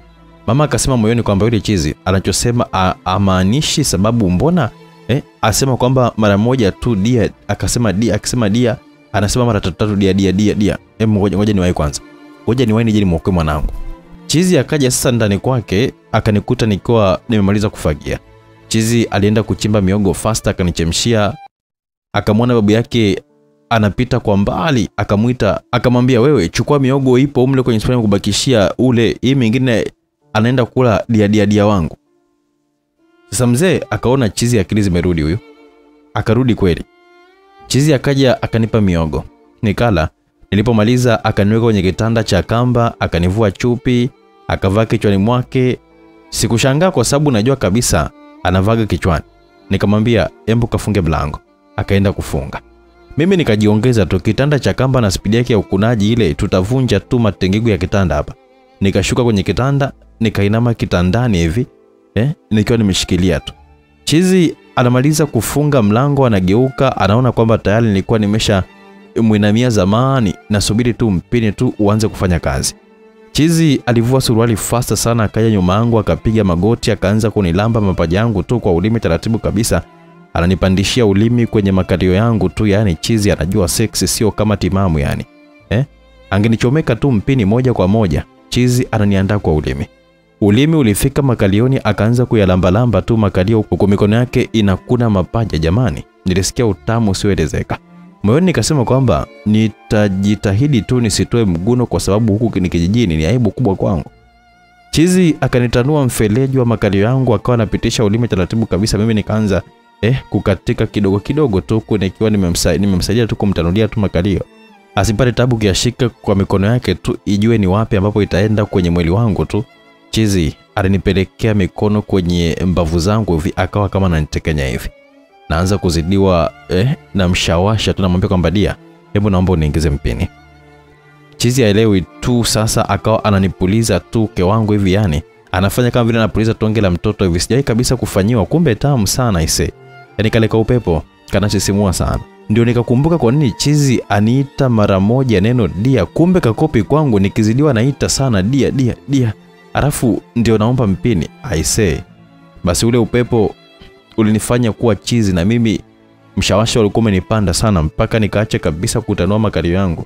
Nikaushika mpini wake, nikaulengesha kwenye uke wangu pale, nikasukumia kwa ndani. Chizi akanizuia mkono, akaniambia embo geuka upige magoti. Kweli bwana, nikageuka faster, nikapiga magoti. Chizi akanipa mpini ni unyonye. Sikujivunga, nikautia tu mdomoni mpini, nikaanza kuzungusha mdomo wangu. Chizi akaanza kunikuna kisogo changu tu kama vile ananikuangua mba. Bwana we. Na mimi sikutaka nimnyime utamu wa kunyona, sharti ukune mayai. Nikaanza kukuna mayai zake pale. Chizi namsikia kwa mara ya kwanza kabisa anagunaguna. Nikajua aise, kumbe mwanaume ukimkuna tu mayai anasikia raha kama sisi mtu akiona kugusa kwenye kikunde pale kwa ulimi tu. Kiufundi lazima tu mtu ukojoe. Chizi namsikia akawa anasema dia. Na mimi nikamchunia tu, nitaitikiaje mpini upo mdomoni na unyonya bwana. Naona kwamba mpini unaongezeka tu joto. Nikajua tu kwamba huyu anataka kumwaga. Yani ni bora tu nimgeuzie tu kitumbua hapa, aniingize tu mpini, animwagie ndani. Aongeze rutuba kwa mwanae tumboni huko. Nikageuka fast. Chizi akaniingiza mpini taratibu kabisa. Na usikia unaingia mtamu sana. Ile anataka tu kuanza kupampu, nasikia sauti ya mama mlangoni anabisha odi. Kaka odi. Mama anamuita Chizi kaka. Chizi ndio kwanza kanishika kiuno vizuri kabisa, akaanza kunipampu, yani kwa anavyo nipelekea tu mpini naona kabisa mama kama vile ananipigia kelele nje. Na Waswahili wanasema kwamba kelele za chula hazimzui mtu kuchota maji bwana. Mimi nikaanza kumkatikia Chizi, yani Chizi anajua jamani, ananikuna vizuri. Huku nikiwa nasikia sauti ya kijana mmoja hivi anasema kwamba embu pisha nivunje mlango, inawezekana Chizi anambaka mwanao. Mama anasema kama mwanangu ni mjamzito jamani, embu vunja haraka sana. Mimi ndio nilikuwa naukatikia ndani yani.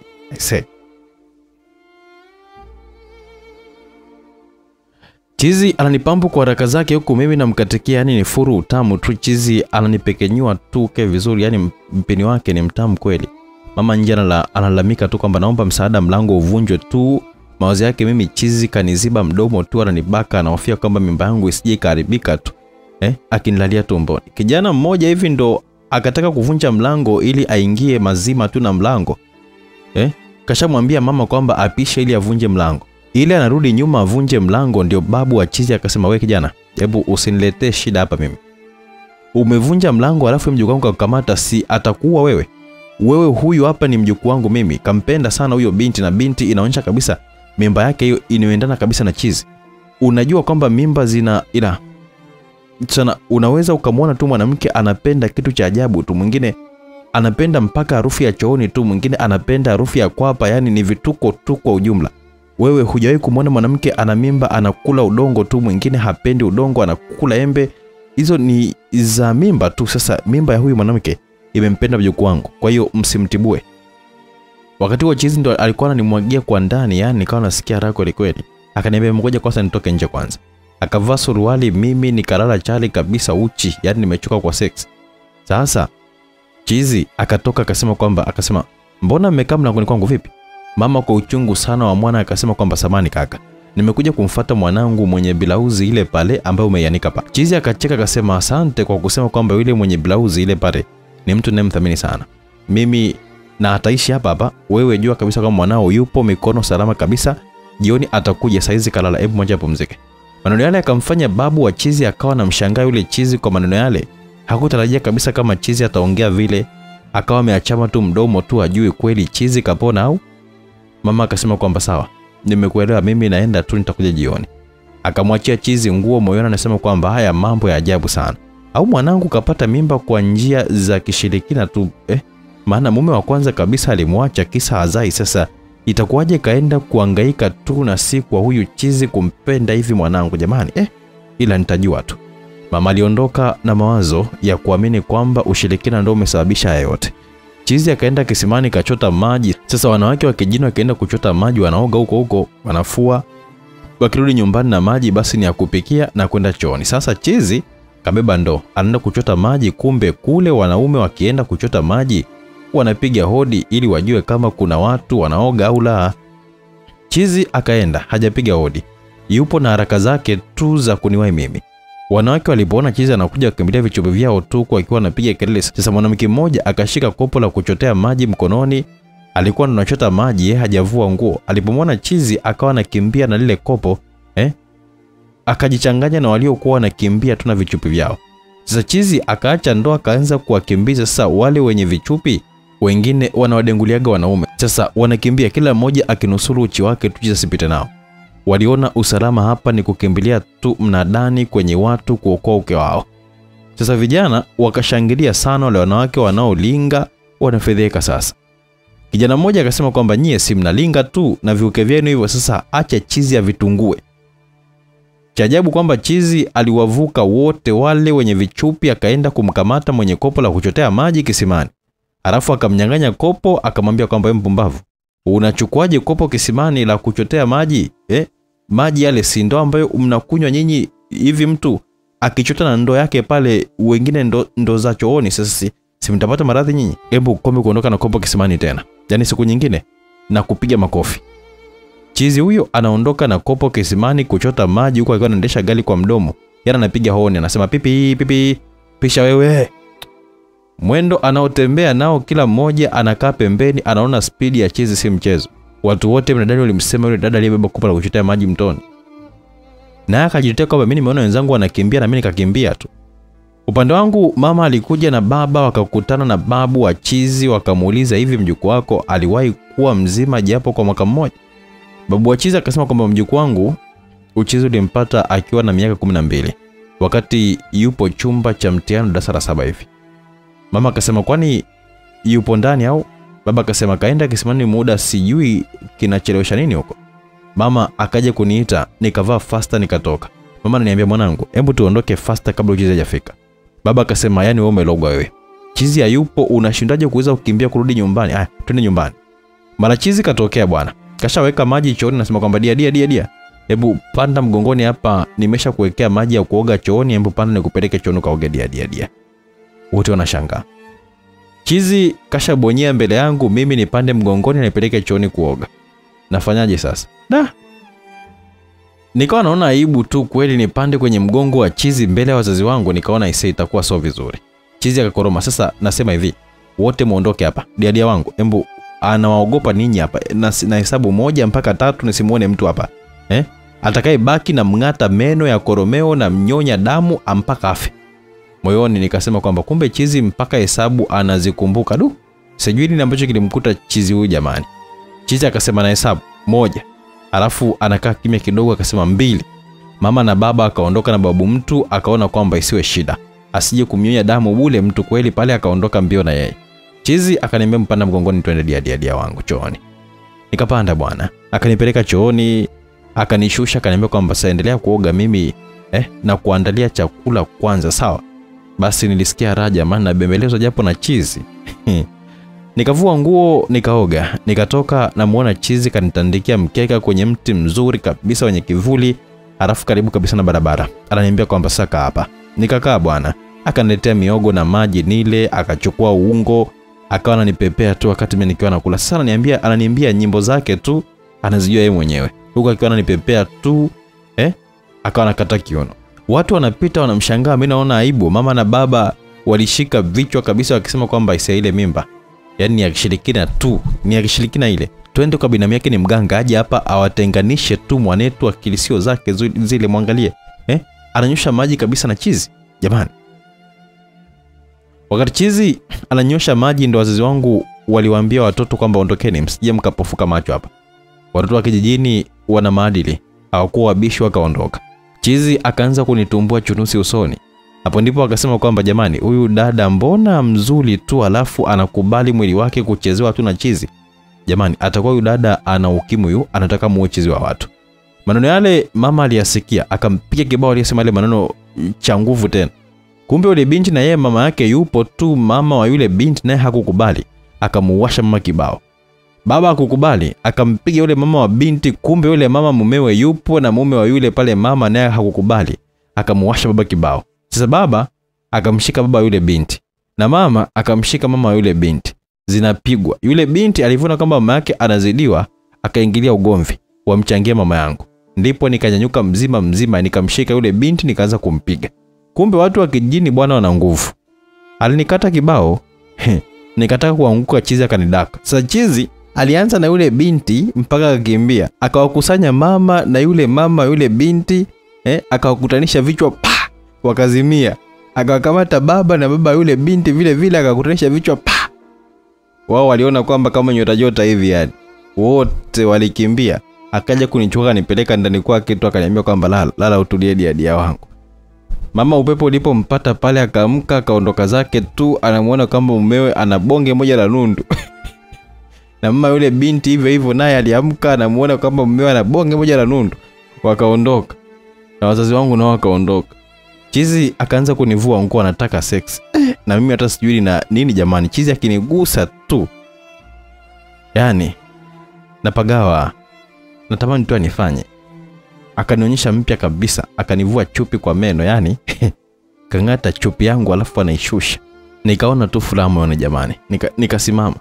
Chizi alipomaliza kunivua chupi kwa meno, akaanza kuniminya tu hivi mapaja yangu, huku akiwa na busu tunasikia raha jamani.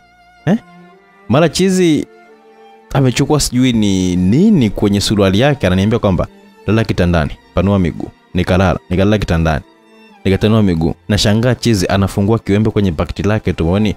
Nikasema makubwa ya leo haya.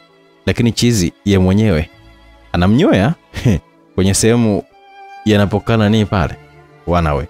Chizi akaanza kuninyoa ukeni, nilikuwa natemeka, lakini Chizi akanikunjua tu kitumbua vizuri, ananyoa vizuri kweli yani, kuliko mimi mwenyewe ninavyokuwa najinyoa na wembe lazima nijikatekate tu. Chizi akatoka nje faster, karudi na majivu, akanisugua kitumbuani kwa majivu. Alipomaliza akaanza kunilamba ukeni sasa taratibu kabisa yani. Anaupitisha kwenye mashavu ulimi wake yani, na vurugu akilini jamani mwe. Chizi akanifanyia vitu vya kusudi kabisa, akanitia kidole ukeni alafu akawa anasugua kikunde kwa ulimi yani, sababu tu ya utamu kidole chake kizunguke, alafu mimi jamani shinda kuongea. Nikabaki naweseka tu, natamani kwamba nipige kelele lakini ndo hivyo. naogopa sauti kutoka nje, ila Chizi anajua jamani. Akaninyonya maziwa. Sasa alafu dole gumba kalileta kwenye kinani pale, kwenye kikunde pale, akawa anasugua tu kialage huko akiwa ananyonya maziwa. Nilitanua miguu vizuri kabisa, yani natamani kwamba nimwambie kwamba hebu nifanye tu, maana joto la mwili kwa ishapanda sana. Akashuka chini, akalala chini huku mpini umesimama vizuri kabisa, akaniambia ni ukalie. Hasa nimetanua miguu nikachuchumani, kashika mpini vizuri kabisa. Ile nataka tu ni ukalie, na msikia mama anasema kwamba mgongeni tu kistaalabu, ni muelewa tu jamani, msivunje mlango, ataleta balaa jamani wa gambo. Akaambiwa kama mgonge mwenyewe. Mama anagonga wakati mimi ndo nilikuwa na ushukia mpini ili uzame ndani. Sasa nimeshika mpini wa Chizi, alafu una joto kweli kweli hivi la mshamsha popo yani, alafu linasisimua mwili kweli kweli. Unatamani kwamba uikalie yote izame ndani. Wale washawahi kukutana na mpini wenye kupita kweli hao ukiwa mikononi, alafu wanajua kabisa kwamba ninachomaanisha hapa. Wale wamekutana tu na mipini milegevu tu ambao imewacha solemba tu, hawajui hata na maanisha nini hapa. Sasa ndio nachuchumaa kwa uchu kweli kweli kama wote, nataka tu nikalie mpini, maana uke wenyewe ulikuwa ushaanza kuwasha kweli kweli ndani, kucheza kukuna, ndo hizo hapo mpini wenyewe. Sasa nachuchumaa tu mpini, ushagusa mlango uke, ndo nasikia kwamba hodi mama anagonga. Kaambiwa na wanamgambo. Mimi hodi haikunikata kabisa steam, yani mshawasha ulikuwa umeshanishika vibaya mno. Yani nilivyokuwa niko pale, hata uchoroni tu mimi nadhani nikavua nguo yani, au hata chooni tena sio zile nani eti mshawasha wa tamaa ya pesa, hapana. Yani unafika guest, unachagua chumba kama unataka kupanga vile yani. Basi mimi nikaukalia mpini na Chizi akaupokea yani, alinishika kiuno kabisa, kanikandamiza kwa chini yani. Anasisitiza kabisa kwa vitendo mpini uzame wote ndani. Na mimi nikauzamisha wote, alafu nikaanza kukatia viuno tu vya kusigina tu yani. Sijanyuki juu. Na ukatikia tu ukiwa ndani kwa ndani mpini, huku nikiwa nimeweka tu mikono kifuani kwa Chizi, na Chizi ananichezea tumbo langu tu kama vile anajua kwamba nilikuwa na mimba. Anaongea na mwanae. Chizi akanipalaza tumbo vizuri yani, taratibu kabisa mpaka raha. Mama anagonga tu. Mara babu anasema kwamba jamani, hebu mjukuu wangu huyo kalala, na apendai kabisa akilala amshwe. Mbona mnamchokota tu ili afanye tu fujo, msema kwamba ni mkorofi jamani? Mara wanapita dada yule anasema kwamba jamani, huyu Chizi sio mkorofi kabisa, tena anajua usafi. Ni nini leo kawakimbiza wale wanaooga kisimani, japo aliwakimbiza kwa sababu tu anataka kopo la kuogea. Ila ametufurahisha sana, wasichana hawasikii kabisa. Tumesema kwamba wewe hawataki kabisa kusikia tabia za kuweza kuogea kisimani. Tumesema watu wakaoge mtoni, kisimani, tuchote maji tu, hawaelewi. Natamani kwamba huyu Chizi kila siku apite kule, maana hana hodi, anaenda tu, wataogopa tu kwenda kuoga kisimani. Wasichana wamekuwa ni jeuri sana, kwa sababu mwenyekiti wa kijiji hichi hapa anatembea nao, na nyinyi wagambo kama kawatuma tu mwenyekiti muje kuweza kumtisha huyu Chizi ili tu asiende kisimani, tutawachenjia, asiwapelekee sheki hivyo. Yeye hanywi yale maji, anakunywa tu maji ya chupa, sawa? Hebu mwacheni Chizi wetu hapa mwenyewe, tunampenda sana. Wakati huo Chizi bwana kaninamisha kitambo, ananipampu kiminyato, yani taratibu kabisa kama vile tunacheza nyimbo laini kabisa jamani. Chizi ana mapigo nyinyi, sio kama wanaume wengine ambao wakishika uke tu anakunja sura, anakushindilia tu kama fundi, anagongelea msumali kwenye mbao ya mninga. Chizi anapeleka taratibu kabisa, huku anatabasamu, alafu anaminyaminya makalio hivi kama anayakuna hivi jamani, raha. Kukunwa makalio huku ukiona sukuma mpini. Sio wengine wanakutia tu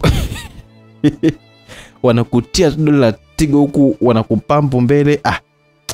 Pale anakufanya kuziba pumzi, yani ukikata kiuno lazima tu tigo ipumue, sio tu kwa kutoa tu sauti yani, sio una jamba tu, hapana, yani unakuna pumua kama puani tu, yani husikii mlio wote ule.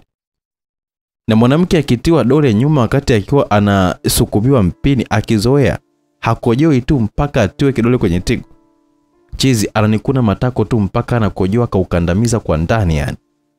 Alafu mimi na ukatikia tu. Sasa napokea shawa jamani tamu, ila watu wa nje bwana nikushia starehe. Ninapiga kelele japo kidogo tu. Au ningemwambia Chizi asante jamani, Chizi anaweza, anapalilia mimba yake vizuri.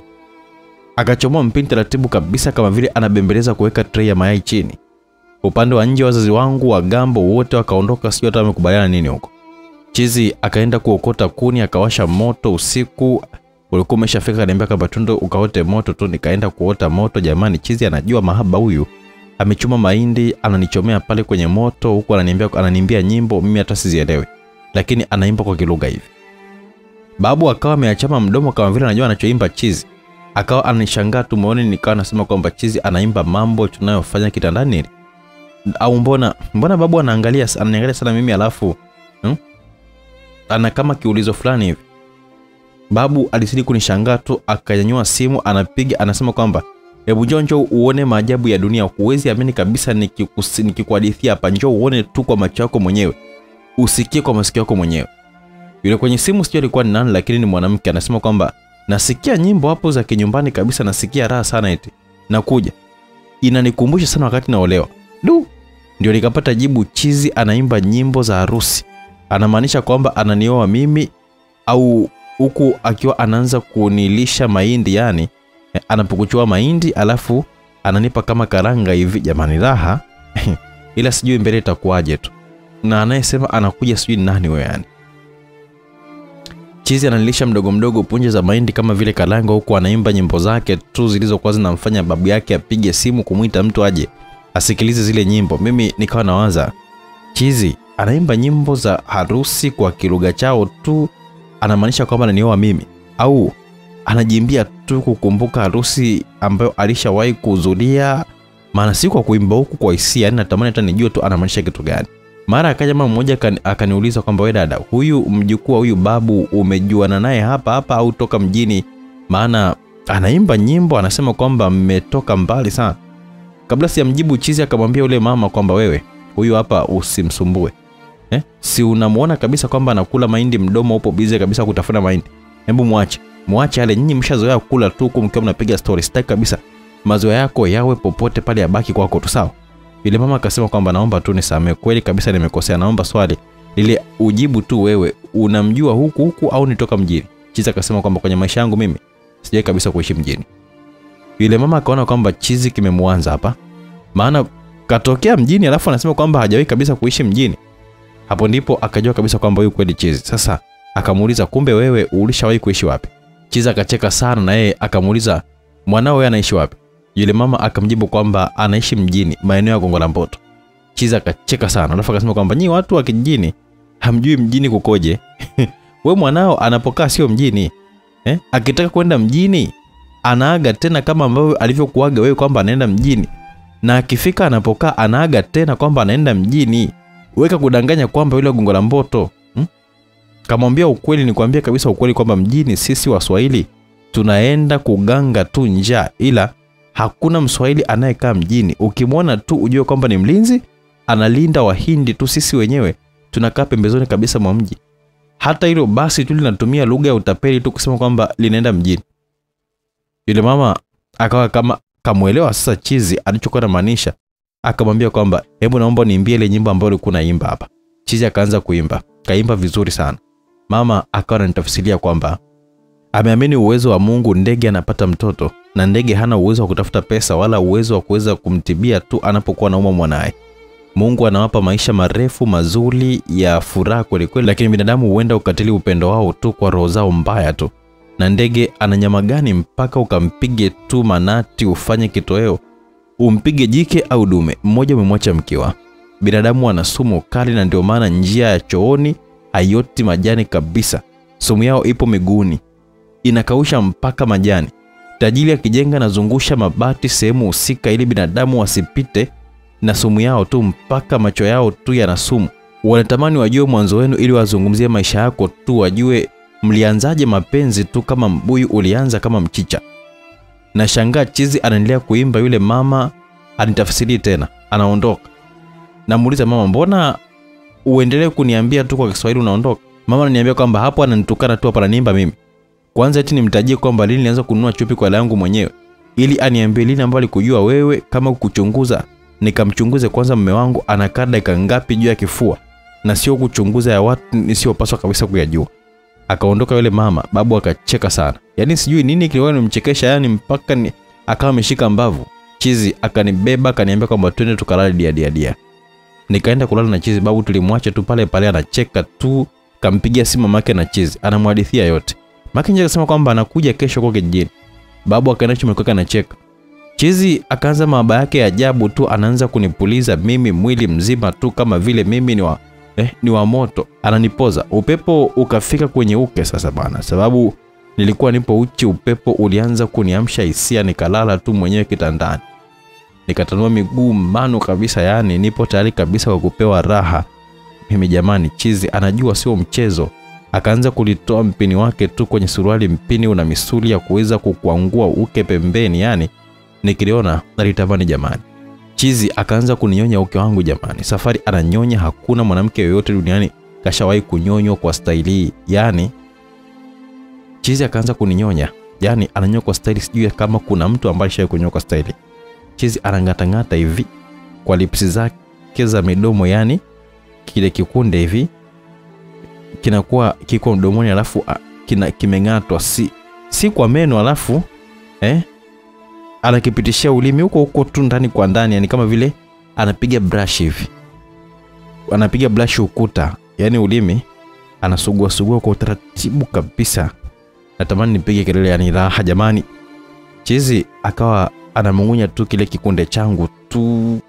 Nilishindwa kuvumilia, nikasema kwamba uwe dia. Nifanye tu jamani, nataka mpini wako dia.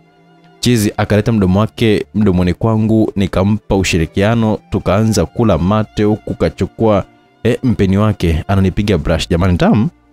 Chizi akanichizisha, nani yangu ikaanza kutoa shahawa kabisa kwa wingi. Chizi yeye ananipiga brush huku akiwa ananipa mate, yani anaiacha tu pua ipumue. Nikagundua kwamba Chizi ananizuia kwamba nisipige kelele. Nikamwambia dia, naomba tu niiname tu unifanye tayari mimi nishazidiwa. Chizi akaniacha. Nikiwa nimeinama akachukua na nili yake pale bwana, akaanza kunimpitisha kwenye mapaja yangu. Sasa naona kwamba ananipagawisha tu na tekenyeka. Sasa Chizi mjuzi jamani. Nani yake ikawa imekuja mpaka kwenye makalio yangu huku, akawa ananikuna kwa nani yake pale kwenye makalio jamani tamu. Nilichukua kanga nikaweka mdomoni, sauti isitoke nje, nasikia utamu tu nisije nikapiga kelele tupo. Tukamuumiza tu babu wa watu huko nje. Chizi ndo akazamisha na nili ndani jamani, nikasikia utamu inapokuwa inaingia mpaka inafika. Yani nikaanza mizunguko ya ndani ya nani yangu jamani, ikawa inasugua kuta zote. Mimi nikaanza tu kumpa uno mgando, alafu najisusa tu kwa nyuma. Chizi yeye ananikuna mgongoni. Hapo ndipo nikaona kwamba yani ni tofauti kabisa, anayejua mapenzi na anayevamia mapenzi. Wengine wanakushika tu kiuno, sasa wewe utakatikaje sasa? Amekushika kiuno kwa nguvu mpaka na kuchuna na kucha. Sasa yani muone Chizi anachokifanya, yani anakuacha huru hivi, yani uchezesha tu kiuno, yani mpaka ile nani semena na nyenzake tu. Jamani, bao likaja. Tukamwaga wote. Chizi akaenda nje akachukua maji kwenye kitambaa, akaja kunifuta makwapani mwili mzima. Kweli dakika kama 5 hivi nikajikuta mwili wangu upo tu na nguvu. Akanipa maji nikanywa. Tukalala. Saa 11 Chizi akaamka, akaondoka janiaga. Naangalia mlangoni kwenye kufuri sioni. Nikasema sasa kaenda wapi? Naenda kumuuliza baba, ananiambia kwamba nyinyi mmelala wote, usijue kwamba alipoenda mwenzio nijue mimi. Nililala peke yangu. Basi nikawa sina amani kabisa. Babu naye akaenda kuchimba miogo, ananipa, ananiambia kwamba mpikie bwana wako hapa. Inawezekana toka kaenda kutafuta tu au kamisi tu kuharibu mazao ya watu huko. Maana ni bingwa sana ukaribu mazao yule. Babu alivyosema vile, nakumbuka jinsi watu walivyokuwa wanataka kumuua. Anazidi kunipagawisha tu. Mara naona mwenyekiti amekuja kwa babu, anamwambia kwamba mzee, mjukuu wako ufanye mpango aondoke kwenye hichi kijiji. Rasi hivyo utaona mabaya kabisa. Jana kakimbiza watu kisimani, leo kazuia watu kuchota maji. Anafanya ukarabati wa kisima, yani kachimba kisima kingine kabisa kikubwa kama bwawa, alafu anafanya sijui kitu gani kwenye kisima hichi cha kijiji. Yani anatuchanganya sisi. Yule Chizi asija akanya mle ndani kwenye kile kisima cha maji ya kunywa. Babu akasema, mwenyekiti, wewe unachuki tu na mjukuu wangu wewe. Mjukuu wangu sio Chizi, mjukuu wangu ana mke wake kabisa. Mkewe si huyo hapa. Wewe unamhitaji mjukuu wangu Chizi? Mwenyekiti akasema kwamba we mzee, hebu twende, acha ngonjera zako tu. Mtoto mzuri kama huyo hapa atatembeaje na Chizi wewe? Umeona yeye hajitambui tena, hujui kwamba mjukuu wako anasimamisha, alafu unakaa tu naye peke yako tu hapa. Usije kwamba mimi tu karibika hapa uzeeni. Baba akasema wewe akili hauna kabisa. Tena siku moja nitamwambia mjukuu wangu kwamba mwenyekiti anakutukania mke wako, uone atakachokufanya. Mwenyekiti anapigiwa simu na mjumbe, wananchi wanakutaka kisimani huko. Mwenyekiti akamwambia babu, hebu twende tu ukaone anachokifanya mjukuu wako kisimani. Wakaenda. Nawaza kwamba Chizi kafanya tena huko kisimani. Wanafika pale wanakuta Chizi kashika funguo. Anasema kwamba nimeweka mfuniko hapa kisimani kwa sababu sisi binadamu sio wazuri kabisa. Yaani kushare maji na wanyama na nimechimba bwawa ilopo kwa sababu wanyama si binadamu wapate maji ya kunywa. Hii funguo nampa mwenyekiti. Mwenyekiti, utachagua kumpa ikifika saa 2 usiku kisima kinafungwa na wale wanaoga huku. Nikimkamata mtu nitamfunza ustaarabu. Kwa Irini. Huyo Chizi akaondoka, anafika nyumbani na mamake akawa anafika. Ananiambia dia, hebu mpokee mama. Mamake alitabasamu kabisa kwa mshangao. Nikampokea, kaniuliza kweli wewe ni mchumba wa mwanangu? Yani. Mimi nikajikoolesha tu kwa makusudi ili nisijibu tu lile swali. Nikaa kama vile nimejipalia tu hivi. Basi mamako akasema kama pole. Nani anakutaja tena jamani huyo? Mimi tena. Nikaona tayari kasha ingia kingi huyu. Kama najipalia tu nikajishika mpaka kifua hivi. Chizi akaenda kuchukua maji. Akanipa kwenye kikombe huko, anasema kwamba dia hebu kunywa maji. Bwana, nikachukua ile maji nikanywa chizi tu. Akawa ananishika kifua mbele mama yake, anasema kwamba hapa ndio panauma dia. Mama mtu akaona kwamba makubwa haya, akaingia ndani. Chizi akaingia na mimi chumbani kwake. Sasa mimi kuondoka nataka, ila Chizi nampenda sana na hii mimba ilinifanya niweze kumpenda zaidi. Nifanyije sasa? Swali najiuliza. Chizi hana kero hata kidogo. Sexy, fundi na mahaba kama yote yani. Chizi akatoka nje, akachukua miogo, akapika, akamuita mama yake, akamwambia mama, hebu kula chakula. Akapika dia wangu mimi. Huku anajipiga kifuani, yani anamaanisha kwamba, au kwa lugha nyingine ni kwamba anaonesha ishara ya msisitizo. Mama yake akasema kimoyoni kwamba hivi kweli huyu binti ni mchumba wa mwanangu? Mbona makubwa kama kweli, si itakuwa ni maajabu ya dunia haya. Bibi mzuri kama huyo hapa, alafu eti sura yake sio ngeni kabisa, nilimwona mjini huyo, alafu au ndo dunia wawili wawili. Upande wa kisimani bwana ukazuka mzozo. Wanasema jamani, huyo sio Chizi. Wengine wanasema kwamba huyu Chizi. Mama mmoja akasema jamani, sisi ndio machizi, sio yule. Watu wakapani. Sasa wanaume wakaanza, we mama, tunakuheshimu. Kitendo cha kwanza kutuita sisi hapa machizi tukipendi kabisa, sawa mama? Yaani amani itavurugika hapa mbele ya mwenyekiti wa kijiji hapa. Mama akasema ivurugike tu. Yaani mnavyokasilika hivyo ndio mnazidi kabisa kuwa machizi. Wanaume walitaka wamkambate yule mama, wampige mgambo, wakawazuia.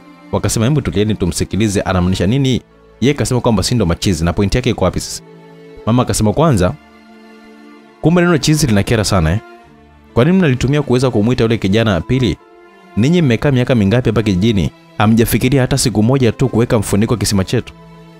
Tatu, alichokisema hapa cha kuweza kukataza wanawake kuoga kisimani, mbona yeye kaongea mbele ya mwenyekiti tu? Nyinyi mnaongea pembeni tu. Nani chizi kati anayeongea pasipo kuogopa na nyinyi ambao mnaogopa? Mjumbe akasema kwamba mama, basi inatosha. Ushaeleweka yani. Unachomaanisha kwamba yule kijana asiitwe Chizi, hilo limepita. Yule kwa sasa hivi babu yake yupo hapa, atasema tu tumuitaje. Babu akasema kwamba kwanza nyinyi vijana mmekosa adabu tu. Mnamuita mjukuu wangu mimi Chizi? Mjukuu wangu anamiliki mwanamke mzuri kuliko wote hapa kijijini. Si mwenyekiti, si mjumbe, wote wanawake wenu wabaya tu. Mjukuu wangu ana chombo kikari. Mjumbe akasema kweli yule kijana isem mzima. Machizi tunao. Sasa huyu mzee hapa anaambiwa ataje jina la mjukuu wake, yeye anaanza kukashifu wake zetu hapa. Sasa kama si Chizi nini sasa? Mara Chizi anakwenda kumuita babu yake, akamwambia kwamba aise mamko wangu kafika kule. Alipofika pale akasema kwamba hamjaondoka tu hapa sasa kwa sababu bado wote mpo. Hebu tufanyeni hichi hapa kwamba kichaka chote kuwa kweupe kabisa, tuone kama kuna mtu ambaye atakuja kuoga hapa. Haya, tena tuanzeni kazi na sio muda wa kuanza kuangaliana usoni hapa. Basi walipofika kichaka kile waliona kondom kibao. Chizi akacheka sana. Akasema kwamba ili mwanamke kweli hachungiki. Yaani hizi kondom kabisa wanafanyiwa wake za watu hapa. tusimunye maneno hapa. Hakuna mtoto, nasema kwamba we mwanaume unayekuja kumfanyia mke wa mtu hapa kisimani, umekuwa una tofauti kabisa na mchawi. Yani sehemu kama hii ndio tunachota maji ya kunywa, alafu unakuja kuanza kufanyia mambo yako hapa. Ukimaliza ni lazima tu ushike na nilako hilo hapo ujifute, au ufutwe na uchafu wenu, mnakuja kushika kopo hili hapa linaingia kisimani. Amuoni kwamba mlikuwa mnaonyesha watu uchafu hapa? Sasa nasema hivi, mwisho wa kuchota maji saa 12 jioni. Na funguo ni peni, mkinikosa nyumbani mtamkuta diadia wangu pale. Atawapa tu leo asubuhi tu, usiku hakuna kuchota maji hapa. Nani anapinga aseme hapana hapa? Nasema nani anapinga? Wote kimya. Na wamebaki tu na mshangao tu wa neno dia. Upande wa nyumbani bwana wazazi wangu walikuja wakaonana na mama Chizi, wakasema kwamba embo waniite niseme tu kweli kwamba Chizi ni mchumba wangu au vipi. Mama kaniita.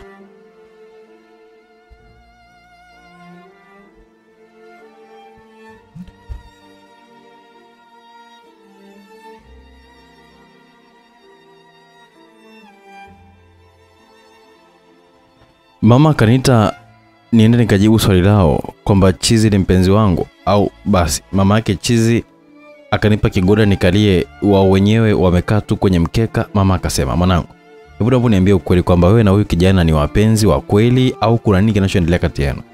Wakati nilikuwa najiuliza ni wajibu nini, Chizi akaingia na babu yake. Chizi akaniambia kwamba dia, hebu ingia ndani. Kuja hapo na bado wewe.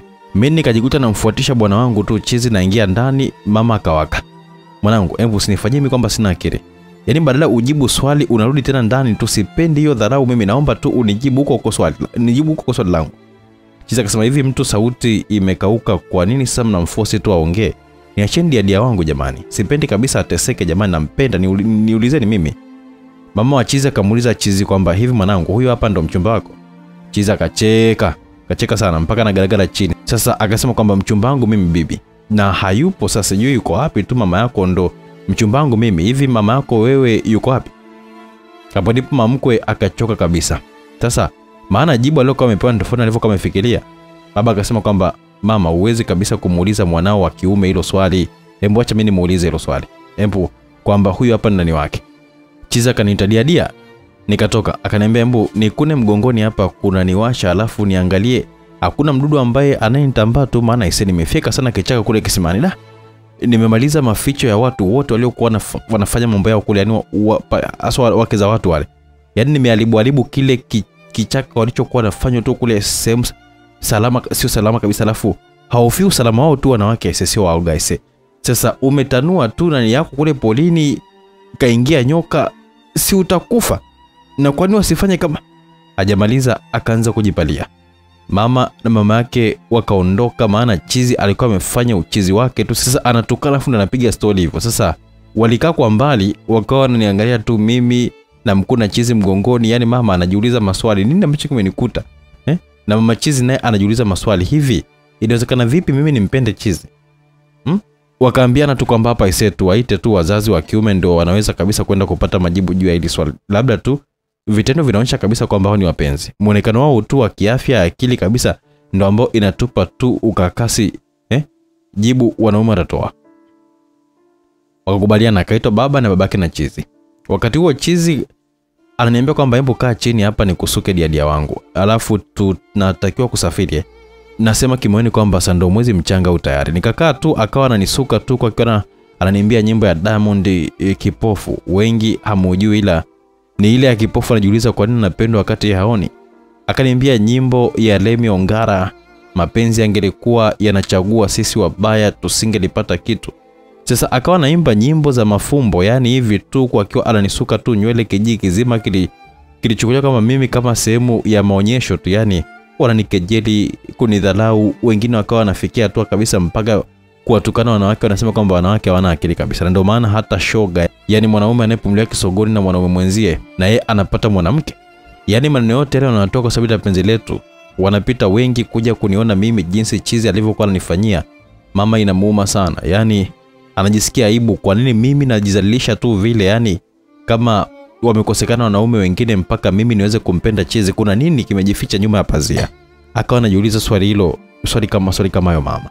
Chizi akanipeleka kisimani, nimebeba kidumu cha lita 5 tu kama mtoto, yeye kabeba dumu kubwa, madumu makubwa mawili. Tunafika kisimani, Chizi madumu yake kajaza kidumu changu kaniwekea nusu. Namwambia hebu jaza basi, ananiambia kwamba hujazaliwa uteseke wewe dia. Asa njiani tunakutana bibi mmoja hivi aliyosema kwamba huyu hapa siitwe Chizi siku ya fujo kule kisimani. Akatusalimia akasema kwamba kijana, hebu naomba nikupe mpunga kama zawadi yangu tu, wewe unafaa kabisa kwa mwenyekiti wa hichi kijiji kabisa yani. Yaani umefanya jambo zuri sana kwenye hichi kijiji. Nimetokea kukupenda sana, naomba kama unaona kwamba kuna sehemu nyingine ambayo inakosewa useme tu ili mambo yaweze kwenda sawa. Chizi alifurahi sana bibi yule kujua mchango wake, akamwambia kama bibi, hebu naomba nipeleke maji alafu nifate mpunga wako tu, ila mwenyekiti nahisi kwamba amechaguliwa kwa sababu ya kuweza kuuza mashamba tu hapa. Bibi akamwambia kama mjukuu wangu, leo kuna kikao, hebu twende kwanza ukawaambia wananchi hilo neno Chizi. Akapeleka madumu kwa bibi, akaenda kwenye kikao, na mimi alipokuwa amefika tu watu wote wakatuangalia sisi. Chizi akasema kwamba mimi nimekuja hapa kukuambia tu kwamba wewe mwenyekiti unafikiria kuuza mashamba na sio maendeleo ya kijiji chetu. Sio kila kitu mtegemee tu serikali. Angalieni kwanza shule imezungukwa na kichaka. Unahisi kwamba muda wa mapumziko nini ambacho kitaendelea pale shuleni? Sasa si muda wa siasa, tuendeni sasa hivi wote tukaondoe vichaka shuleni. Watoto wa kike wana aibu, wanaweza kabisa wakabakwa na wakashindwa kabisa kusema kwa sababu tu ya aibu. Yaani twendeni. Wote wakasema kimoni kwamba ise huyu hapa sio Chizi. Walipofyeka vikichaka wakaona maboksi kwenye kichaka cha shule. Chizi akawacha wanafyeka, si tukarudi kuchukua tu madumu kwa bibi yule na mpunga. Tunafika nyumbani ambako kwa babu tunaona kikao kizito kweli. Baba yangu, baba yake Chizi, mama yangu na mama yake Chizi. Tunafika tu tunaambiwa kwamba hebu kaeni chini hapa. Chizi akaniambia, dia wangu, huyu baba yangu huyu hapa. Baba yangu huyu hapa mimi. Sawa dia. Baba akasema kwamba na wewe mtambulishe mwenzio si nani, ili mtujibu maswali yetu tu. Haya, mtambulishe mwenzio. Sasa tunakusubiria wewe. Da. Ikabaki zamu yangu mimi kuweza kumtambulisha Chizi wazazi wangu basi. Nishajitoa tu fahamu kwenye kichwa changu tu Chizi ndo mwanaume pekee tu aliyekuwa amenipa mimba na ndo ambaye aliyenipa furaha kwenye maisha yangu. Kwa nini sasa niwe mnafiki tu? Najiuliza tu moyoni kwamba ikiwa hao Timamu wenyewe wamenipa maneno ya kishenzi na taraka juu. Mimi najaza choo, mimi chuma ulete, majina yote mabaya yalikuwa yangu tu kwa sababu eti sipate mimba. Maana ya chuma ulete yani kwamba wewe unapokea tu ila utoi. Mwanaume anataka utoe watoto, wewe hutoi, na ndio maneno ya kashfa yanapokuwa yanakuja tu. Chizi hajawahi kabisa kunikashifu. Chizi kanipa mimba toka moyoni. Nimempenda sana. Nikamuita dia wangu. Hawa ni wazazi wangu. Baba akashtuka. Sasa akasema kwamba wewe mwanangu wewe, unasema nini? Siku 6 nikarudia, dia wangu, hawa ni wazazi wangu. Alafu Chizi anajua kukera, anawakera. Akasema asante sana mai wangu, nakupenda wewe. Ni kweli kuliko wanawake wote duniani. Sio wao tu walioshangaa, hata mimi nikashangaa. Chizi kusema ile maneno alafu kwa mara ya kwanza kabisa kaniita mai. Hapo aise akazidi kunichanganya. Sasa baba akasema kwamba samani, hebu naombeni vitu vya huyu hapa jamani. Bahati nzuri mama mkwe alipomleta huku Chizi alikuwa amemletea babu vyeti vyake. Babu akaleta vile vyeti, wakasoma cha ajabu mpaka baba yake mzazi anarudia kusoma jina la mwanae. Kumbe Chizi anaitwa Shukuru. Ndio nilikuwa nimeona kwenye cheti. Sasa bwana, likaingia ruba. Walijisemea Waswahili, yani kikao kikavurugika. Kuna mtu kapita, anampiga mkewe. Chizi akatoka spidi kweli kavaa yule mtu akaanza kumtandika. Yani anampiga mpaka yule mwanamke alikuwa anatetewa na Chizi asipigwe na mumewe. Sasa anaona kwamba huruma mumewe anapigwa. Akaanza kumuomba Chizi kwamba mwachie mumewe. Chizi akasema kwamba tena unayo bahati mkeo kasema kwamba ni kuache. Yani wewe unampiga huyu hapo kwa sababu tu ni mwanamke. Mbona kama wewe ni hodari wa kupiga wanawake, kwa nini sasa usiende kumpiga tu mama yako? Mama yako kakukosea, hajakulea kwenye misingi ya kuheshimu wanawake. Unahisi kwamba mwanamke ni sehemu ya kupigwa tu wewe? Tena fara kabisa. Alafu nakwambia kwamba ukirudia kumdhalilisha mwanamke, na kudhalilisha kabisa wewe kijiji kizima, na hakuna mjinga yote anayeweza kunizuia.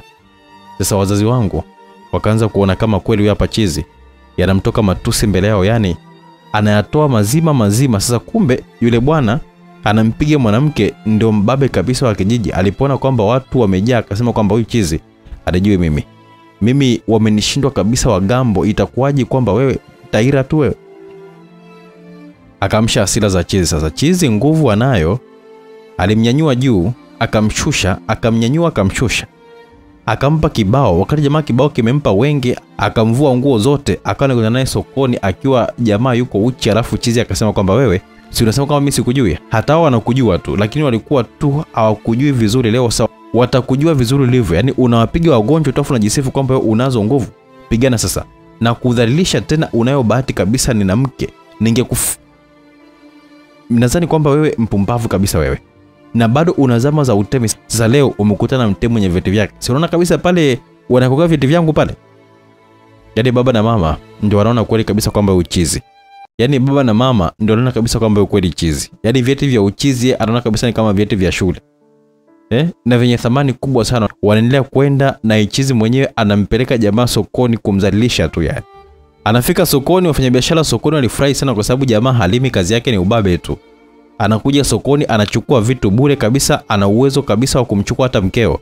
Na mwenyewe ukabaki kabisa ukiwa unakimbilia tu kwa wanamgambo, na wanamgambo wenyewe wanamuogopa, kwa sababu jamaa ana kifua kikubwa kweli kweli.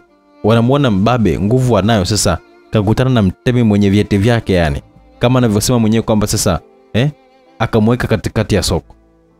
Chizi akasema kwamba huyu hapa ni mbabe, nataka nimwambie kwamba maisha ya ubabe yalishapitaga zamani sana tena, yani sana. Sasa ni wakati wa kuheshimiana tu, kwa sababu hataki heshima, nimeamua kumfanyia hivi. Japo najidhalilisha hata mimi mwenyewe, lakini kwa huyu hapa itakuwa ni fundisho kabisa kwa wengine wanaonyanyasa watu, hususan wanawake. Nasemaje? Sina mengi, naomba tu wanawake wawili waje wampige bakola kwa kuonyesha tu ishara ya kuweza kumhukumu na kumuonya kabisa ajue kwamba mimi ni mtetezi wa wanyonge. Akatokea bila kwa mtupa mbunga akasema kwamba embo msamee huyu hapa, kasha kosa tayari na ushamuonyesha kwamba kila mbabe ana mbabe wake, na kuomba mimi kwamba msamee tu, hatarudia tena huyu. Chizi akasema haya, embo omba msamaha kwa wanawake wote hapa dakika moja. Jamaa kaomba msamaha faster kwa wanawake wote kweli yani. Alafu akapigwa kibao kimoja, akaambiwa kwamba kwenda huko. Jamaa alihama kijiji. Wafanyabiashara sokoni wakachangishana kuja kumpa asante Chizi. Sasa sisi tukarudi tena kwenye kile kikao, lakini wote wana hofu waongee kwa utaratibu tu wasimkere Chizi. Ilifikia tu baba akasema samani shukuru, usikwazike tu na swali ambalo nitakalo kuuliza, je, hii mimba ni ya nani? Chizi akasema baba, ukitaka kuuliza ule swali jingine, hilo sio swali. Swali la kike kabisa hilo. Au la kiume. Swali hilo la kike kabisa. Uwezi kuniuliza mimi mwanaume kwamba hapa mimba ni ya nani? Yaani mimi ndo nimebeba hiyo mimba mzee? Hebu jiangalie na maswali yako, umepima neno kwenye moyo wako kabla hujalitoa mdomoni. Siwezi kabisa kujibu swali mimi. Baba akasema shukuru, yupo sahihi kabisa kwenye jibu lake. Hilo swali kweli kabisa uweze kabisa kumuuliza yeye. Unamuuliza mwanamke, hebu je nimuulize mimi mwanangu hapa, wewe mwanangu hii mimba ni ya nani? Sasa mtihani huo. Mtihani kwangu mimi nitamtajaje mwenye mimba tu wakati na tafakari naanzaje kusema? Mama akasema kwa mwanangu, usitafute kupigwa tu unapouliza swali, hebu jibu tu kwa wakati. Umewezaje kutanua tu miguu kupata mimba, ushindwe kabisa kutanua tu mdomo wako kumtaja ile kupatia mimba? Usije kusababisha kwamba nikutie makofi mimi hapa tayari. Hataje. Mama amekunja sura sasa. Naanza kutaja sasa. Naanza kujibu sasa, ili naanza tu kujibu Chizi akaniambia kwamba mai hebu kaa kimya. Kaa kimya. Mimi nikaogopa sana. Maana imetoka sauti ya kukwaluza ya Chizi. Yaani yeye kamaanisha kwamba amekwazika sana. Na kilichoendelea pale akaniambia kwamba nimesema hivi, ukae kimya kwa sababu nimekujaza hofu mai wangu. Wewe si mtoto mdogo useme kwamba eti ujitambui kwamba wewe ni mkubwa. Swali la mamako lina ukakasi kidogo ndani yake. Hawezi kutumia lugha ya wewe umetanua miguu shindo kutanua mdomo wako kusema kwamba aliyekupatia mimba. Sasa naomba tu kwamba muondoke wote, si baba yangu, si mama yangu, si nyinyi wote muondoke hapa. Ni kwa babu yangu mimi. Nibaki na mai wangu tena babu yangu. Nafumba macho, nikifumbua sitaki nimuone mtu hapa. Wote bwana walikimbia. Wanamwangushia lawama mama. Ona sasa ujinga wako huo. Wasila za kijinga tu umesababisha mpaka ni shukuru kakasirika. Sasa ikabidi kila mmoja kaenda kwake. Asa mambo yakawa yamebadilika. Kila mmoja kati ya wazazi wetu wa kiume upande wa baba anasema kwamba siwezi kabisa kukubali aibu. Inabidi kabisa tuongee na binamu yake. Amue tu mwanetu aondoke na ile mimba. Swala la mwanangu mimi kuolewa na Chizi sikubali. Mama akasema kwamba inawezekana vipi binamu amuoe mwanangu wewe wakati unajua kabisa kama ni mimba ya Shukuru? Baba akasema kwamba nimesema hivi, mimi kama baba yake sitaki mwanangu aolewe na Chizi. Sasa yule Chizi watajenga maisha gani sasa na mwanangu? Mimi mwenyewe ningelikuwa Chizi ningenikubali na kuuliza. Mama akasema mume wangu, kweli mimi mwenyewe inaniuma roho sana, yani huyu mwanangu kwa sababu katafuta sana mtoto kwa mumewe kwa kwanza kabisa alikosa. Itakuwa bado kwa mganga, ndio maana akamwambia kabisa kwamba akatembea na Chizi. Mimi naamini kabisa kwamba hivyo tu, na ndio maana akapata mimba mwanangu. Mwanangu mzuri hawezi kabisa kutembea na Chizi pasipo kwa sababu yoyote ile. Mimi na kuunga mkono mume wangu. Mtoto wetu aolewe na binamu tu, kweli tuko pamoja. Baba akampigia binamu simu, alipoambiwa akafurahi sana, akasema kwamba hapo sawa, yani tufanye tu mipango ya harusi, mimi nipo tayari kabisa kulea hiyo mimba ya Chizi, nipo tayari kabisa. Baba akasema hapa wewe tafuta mtu wa kuweza kufungisha ndoa, alafu mtakuwa mpo ndani, mimi naenda tu kumwambia mwanangu kwamba unaitwa na mama yako anaumwa sana. Sasa akija tu ni kumkamata ndoa, unaondoka naye tu hapa, ili mradi tu kwamba tumtenganishe na Chizi, sawa? Binamu akasema sawa. Mbona leo jioni tukamilishe tu swala, hamna shida. Baba akasema safi sana, yani haina haja ya kuweza kulemba. Waswahili wanasema kwamba mchuzi wa mbwa unaliwa ukiwa wa moto. Ukisubiri upoe unakuwa na shombo. Hebu tafuta watu wa kuweza kufungisha ndoa na wakumshika kama ataleta kiburi chake hapa. Wakakubali sawa. Upande wa baba mkwe anasema kwamba ile mimba si ya mwanangu, yule binti amepewa mimba tu na masharobaro wake huko, wamemkimbia sasa, ndo ameona kabisa ajidhalilishe tu ila anajua kabisa kwamba msaada atapata. Tunasemaje? Naenda kumchukua mwanamke kijijini, wanawake kijijini wana akili kabisa. Mama mkwe akasema kwamba yule sio wa kijijini, yule ni wa mjini kabisa. Mama yake kaniambia, anasema kabisa mtaa anaokaa mwanae haujui tu. Yani angekuwa anaujua basi angeweza kutusaidia kuweza kumuuliza historia yake tu, ila mimba ya mwanangu. Nishamwambia mmoja hivi natania naye awachunguze tu mwanangu anakula mzigo, kaniambia kwamba anakula tena vizuri tu. Nasema muache mwanangu awe na mtoto. Baba mkwe hakusema kitu, kumbe analake moyoni. Kumbe baba mkwe bwana kaenda kukodi mabouncer waje kumbeba Chizi tu kijijini wampeleke mjini. Sasa upande wa baba, yeye kapanga safari ya kuja kunidanganya mimi kwamba mama anaumwa ili tu nije kuolewa na binamu. Upande wetu mimi na mai wangu sasa Chizi tunacheza tu pale ndani na sindili yangu tu, mimi Chizi kaikusanya tu kama mpira hivi, ndo kaifunga tu na kamba ya mgomba hivi, alafu ndo tunacheza tu lede, yani chumbani, yani ananirushia na mrushia. Raha zetu tu, yani tunavuta muda tu tufanye tena, yani kama kawaida yetu, yani haichoshi.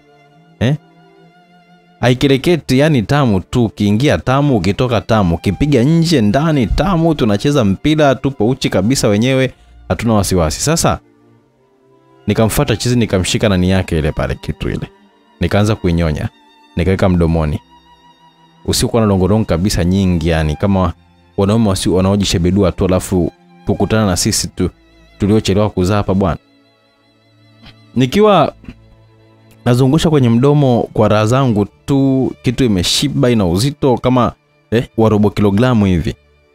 Ina misuli ya kuweza kukuna ile kitu, yani kwenye mashavu tu mpaka ndani kabisa ya nani, ina joto hiyo ya kuamshia hisia za mwanamke. Ukiishika tu jicho lenyewe linalegea tu, yani na nini aloa kule chini, sio zao wajinga sio kwa na joto tu, yani zinanuka tu nani mayai yao, alafu kazi zao tu kukutana tu na wanawake wakati wao hata kuosha tu ile mayai yao hawezi, yani pumbavu.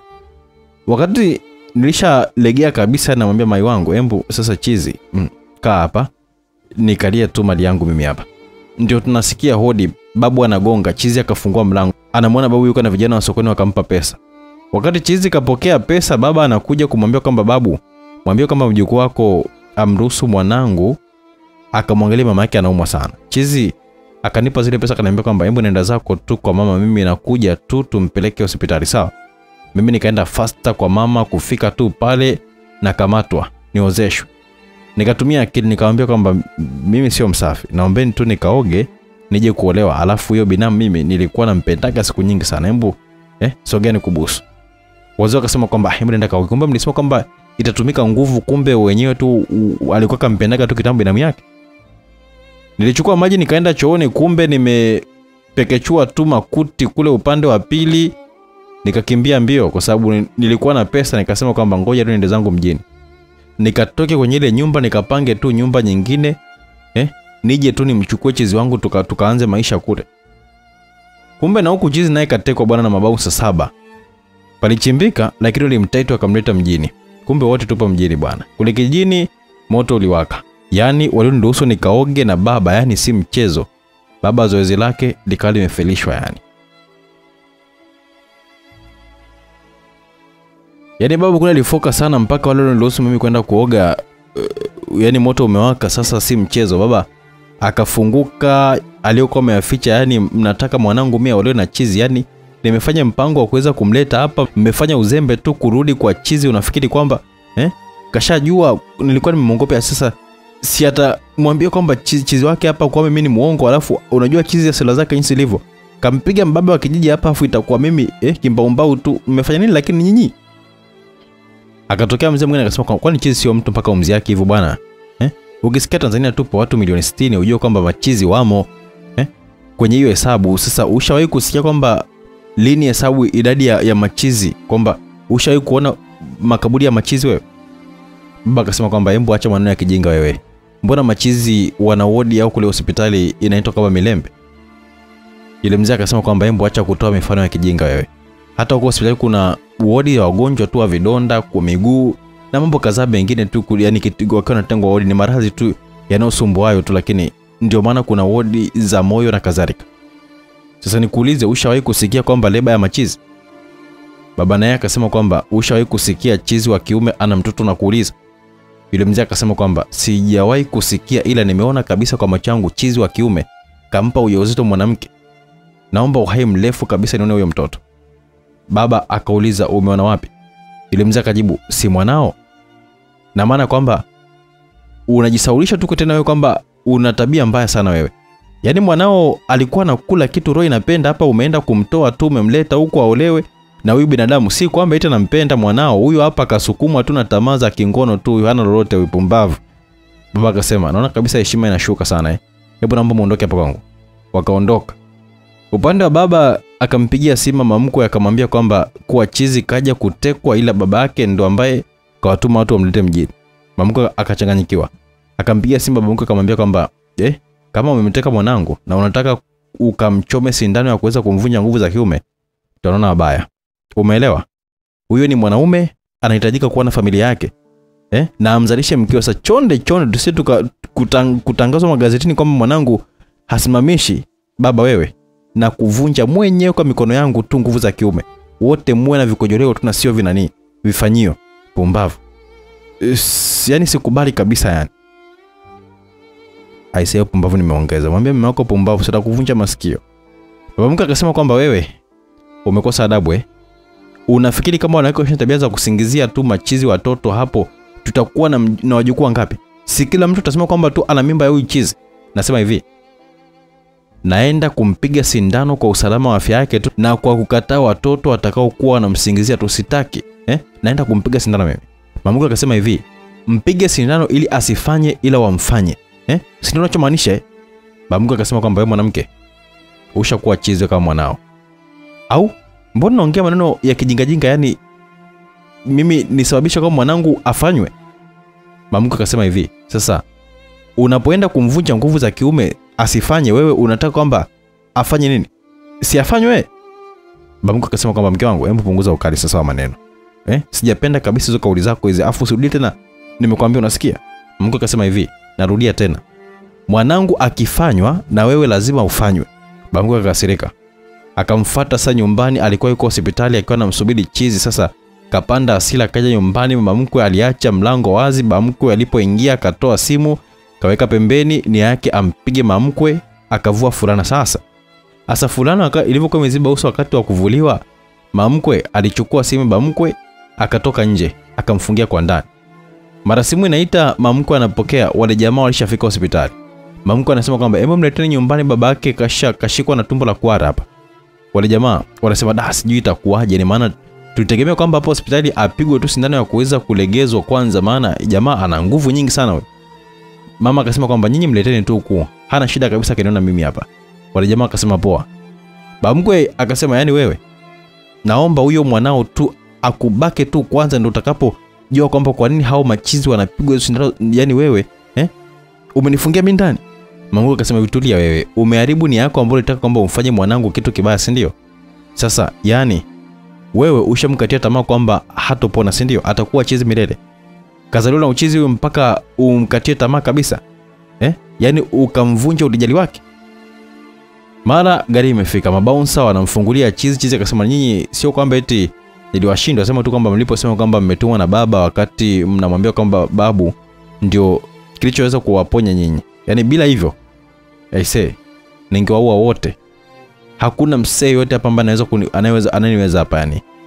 Mimi sio chuma. Mweze kunyanyua vyuma huko, akili zenu ziliweza kabisa kuwadanganya kwamba mnaweza kunyanyua mimi. Lengo lilikuwa nije kumsikiliza baba alikuwa anasemaje. Sasa kumbe nia yake mimi ni nani yangu mimi asisimame. Mwambieni ama zake ama zangu. Asinifuatilie, nitamnyonga hadharani kabisa. Nasema tena nitamnyonga hadharani. Narudi kijijini kwa mguu kabisa, na mfuata diadia wangu. Mabouncer walishalipo muda mrefu, wakaondoka zao. Mama akamwambia umemsikia mwanao? Ndio huyo hapa anaondoka sasa. Haki ya Mungu, naenda na mwanangu kijijini kwa mguu. Anamfuata mchumba wake, anaenda naye. Akampa jamaa mfungulie funguo mumewe, yeye akawa anamkimbilia mwanae. Anaenda kijijini ili kuweza kunifuata mimi. Na baba mkwe naye alipokuwa amefunguliwa akawa anamkimbilia mkewe. Sasa mimi nashuka kwenye basi, namuona Chizi. Nikamuita, sijali wingi wa watu, nilimuita dia. Anageuka, akanikimbilia, akanikumbatia, akasema kwamba dia. Chizi tu jamani. Akanipa mdomo mbele za watu. Nikajikuta nampa ushirikiano bwana. Mama yake mzazi anafika, akashika kichwa. Babake mzazi na yeye anashika kichwa. Chizi alipomwona babake akabadilisha sura sasa. Akawa amekasirika kulikura na unguruma kama simba. Nikasema anaua leo huyu yani. Chizi akawa na unguruma. Sasa nikajua kabisa hapa atamua babake huyu. Nikaanza kabisa kumuita dia. Hebu punguza hasira, nakupenda sana na usifanye chochote kile kama unanipenda, sawa Hebu muache, ni mzazi wetu tu, sawa? Yaani naongea ni kama naongea na Timamu. Namuona kabisa baba wa Chizi anapiga magoti na mwanangu nisamee sana. Na kuomba tu mwanangu, mimi nimekosea sana mwanangu. Naomba nisamee tu. Wewe binti, hebu niombe msamaha kwa shukuru wewe. Chizi akasema kwamba ameanza kusema yeye ndo maana upo salama hapa. Hadi mpaka sasa hivi kama asingesema yule hapa dia wangu mimi, wewe nisha kuwa saizi yani. Mamko akasema kwamba basi mwanangu, basi twende nyumbani. Chizi akaniambia twende nyumbani dia. Sikuwa mbishi bwana, njiani mahaba kama yote. Wanawake wenzangu wakanitoa akili, wakisema kwamba nawadhalilisha wanawake wote duniani. Tukaonekana kweli mwalimu wetu ni kipofu. Basi maneno mabaya yote yakawa kwangu. Wengine mimi ni mlemavu tu anani, yani ile kitu huko chini. Ndio maana nampa Chizi tu. Wengine wakasema kwamba sasa kuna dada mmoja akasema hivi, nyinyi mnamcheka tu yule anatembea na Chizi, ninyi waume zenu wenyewe machizi vile vile. Mwanaume anakusaliti, mwanaume hakujali, mwanaume asiki, mwanaume haambiliki. Sasa si bora huyo hapa ambaye anatembea na Chizi, mwanaume wa kipekee kabisa yani. Hata mimi mwenyewe nikipata Chizi nampa tu. Najua kwamba Chizi hana makuu kama washenzi wasioridhika kabisa hao. Mbele wanataka, nyuma wanataka. Semeni tu, nyinyi mnamcheka yule wakati nyinyi mmefanywa tu uko na ambao wanasema kwamba ana akili timamu. Wale wanawake waliokuwa wakicheka wakatawanyika. Mimi nikafika nyumbani kwa kina Chizi. Mama mkwe alikuwa akinitazama tu animalizi yani. Kila anajiuliza maswali tu apate jibu yani. Anajiuliza kwamba nimekosa nini mpaka nimekubali Chizi tu. Na kweli ni mimba ya mwanae. Basi Chizi akaniambia kwamba twende kaoge tu. Mimi nikaenda kuoga. Na yeye Chizi akaja kuoga, akaniambia kwamba hebu nisubiri tu huko chooni alafu nipe 200. Nikampa, maana alivyokuwa ametaja 200 si angesema tu kama 200 ingetosha, ila kaita kiuchizi tu yani. Kumbe kaenda kununua wembe Chizi. Akaniambia kwamba hebu tanua basi kwa papa. Nikatanua, akaanza kuninyoa. Hajanikata hata kidogo yani, zaidi nilikuwa ananitekenya tu kwa nilikuwa nimefumba macho. Chizi akanikata kucha. Alipomaliza akaniambia kwamba hebu niiname. Nishike ndoo ya chooni pale. Kweli bwana, nikafanya hivyo. Chizi akaanza kunilamba kwenye nani zangu kule bwana nyuma. Ulimi wake ulikuwa ni wa moto, unasisimua kweli. Nikawa nimeshika tu ndoo vizuri kabisa. Chizi ananilamba tu kwa nani bwana. Basi mambo yakaendelea hapo. Kumbe mama mkwe bwana alikuwa kaenda kutunulia kuku bwana. Baba mkwe kumbe alikuwa anatupiga chabo tu kwenye tundu la mlango. Kumbe Chizi mlango alikuwa hajaufunga. Yeye alikuwa amewegemea tu anatuangalia sisi Chizi alivyokuwa anachezea na nili yangu huko mbele. Kiufundi kabisa hana papala ya kuweza kufanya, yani ni kama wanaume wengine bwana, dakika moja tu anataka aizamisha yani. Chizi ananipelekea ulimi kwenye uti wa mgongo jamani, yani huyu Chizi aisee ananisugua uti wa mgongo huko akiwa ananizamisha kidole huko na nini. Bamkwe nani asikampanda kule bwana, akaegemea kwa nguvu ule mlango ukafunguka na yeye akaanguka ndani chooni. Bamkwe kumbe bwana alikuwa anatuchungulia sisi. Alikuwa anapiga masturbation pale na kachukua sheria mkononi. Sasa ile anamwaga si ndio kwamba limemkuta hilo balaa la kuweza kudondoka tu na mkono wake upo kwenye nani yake imeshikilia kule, anaendelea kupiga nyeto. Mamkwe ndio alikuwa anaingia. Sasa anaona kwamba mlango wa chooni upo wazi, alafu kwa sababu ana mawazo miguno yangu alikuwa isikii, Bamkwe ndio akamshika nani yake kisawasawa tu, yani anakojoa anatoa miguno wa Utamu. Ndio Chizi anafumbua macho na mimi nafungua macho, mama mkwe anakuja yani. Anasema jamani vipi? Bamkwe akajifanya kwamba kazimia, mkono upo kwenye nani yake pale. Yani nahisi kwamba alikuwa anahisi aibu kubwa sana. Ndani ya moyo wake vile vile alikuwa anahofia kwamba kipigo cha nguvu kutoka kwa Chizi na ndio maana kazuga kuzimia. Bahati nzuri sasa Chizi na yeye akavaa, akamwambia mama yake kwamba hebu toka nje, acha tu nioge, huyu hapa atazinduka tu na maji nitakayoweza kummwagia mimi na diadia wangu hapa. Mamkwe akajiuliza nini kimemkuta mmewe. Alimwacha sebreni, sisi tuko chooni. Hasa anajiuliza kwa akiwa anaondoka. Chizi akanivesha kanga, yani nikaoga na kanga. Chizi anafanya kusudi kabisa, anaoga huko anakojoa. Babaki kalala chini, kojo maji vyote vikao vinapita kwake tu, ametulia tu, yani amejikausha tu, atikisiki hata kidogo. Yani hajazimia, yani uoga tu na aibu. Tukamaliza kuoga tukatoka. Tukamkuta mama akiwa yupo ukumbini kajinamia tu moyoni, anasema kwamba nini kimemkuta mumewe. Akatoka kwenda kumwangalia chooni na mkuta yupo vile vile tu, akaenda kuchukua bajaji ili ampeleke hospitali. Sasa mimi na Chizi tupo tu chumbani kwa Chizi, japo wanamuona Chizi mtaani, ila familia yake ilikuwa imempa chumba kizuri kabisa na vitu vya ndani vipo safi kabisa. Niliwapenda wako zangu jamani. Hawakumchukulia Chizi kwamba nafaa kulala chini. Basi kumbe baba mkwe alinyanyuka akaenda kuchukua begi la nguo, akawa anakimbia tu kwa aibu. Kashajua kwamba Chizi kamshtukia. Sasa akawa anawaza kwamba kaniona mimi uchi wangu tu, je sasa huyu Chizi atampa kipigo gani tu. Akaona kama ni bora tu ainusuru roho yake tu na kukimbia. Asa mke anakuja na bajaji, anamuona mume wake akiwa anakimbia, anamuita wewe mume wangu, nini tena kimekukuta? Akazidi tu kuongeza speed, yani nduke kama wanavyosema watoto wa mjini. Dereva bajaji akamuuliza kwani ilikuwaje kwaje? Mama akasema mazingira niliyokuwa nimemwacha na mazingira niliyomkuta ni tofauti kabisa. Dereva bajaji akasema kwamba mama huyu mmeo amechunguliwa tu na shukuru, na mwanamke wake itakuwa tu, na walikuwa wanafanya yao, na ndio maana mzee na yeye umemkuta amedondoka tu kwenye mazingira hayo. Wazee wa bwana wanazeka vibaya sana. Enzao X ilikuwa hamna, kwa hiyo hawajamaliza kuchungulia tu sana, sio tu kama sisi tumeangalia tu sana tena video za X mpaka tu sasa wamefungia, lakini wajanja wenye fani zao hizo wanazo tu. Mama hebu achana naye kabisa yule. Kinachomsumbua ni aibu tuna si kingine. Mama akasema kweli dunia ina mambo. Akaingia ndani, akatupikia chakula, jibu akawa amepata sasa. Sasa akaja mama yule ambaye alimpa ushauri mara ya kwanza kabisa kwamba asiende kumchoma Chizi sindano, maana hata yeye mwenyewe alikuwa na wazo hilo hilo. Akamwambia kwamba shogangu, siku hizi aisee hautokei kwenye maombi. Kwa nini sasa sikuoni kwenye maombi tu, wala bado nini ambacho kimekuta, au ushakata tamaa? Mama akasema hivi, shogangu, anataka ukata tamaa, sema tu kwamba mwenzio nimetingwa na huyo tu, ninaye enda kumuombea tu kila siku huko. Kafanya haya yote mama mkwe akamwambia shoga yake. Shoga akamwambia kwamba yote hayo aliyoyafanya mwanao ni ya uzima kabisa. Mungu ameanza kabisa kuwa pamoja na wewe. Je, mwanzo alikuwa anaweza kabisa kufanya hayo? Inabidi tu umshauri na yeye aende kwenye maombi na huyo mwanamke wake pamoja na kwenye dua tu, Mungu atafanya tu muujiza kwenye maisha yao. Kwa Mungu hakuna kubwa. Kwa kiwete anatembea, kipofu ataona, hata yeye mwenyewe atapona kabisa. Nakwambia kwamba wewe ni mwanamke tu, simama kwa mwanao tu kama ambavyo ulivyosimama kwa kuweza kumleta duniani. Ukamchunga tu na moto na majanga yote ya utotoni, ushindo kabisa ukubwani.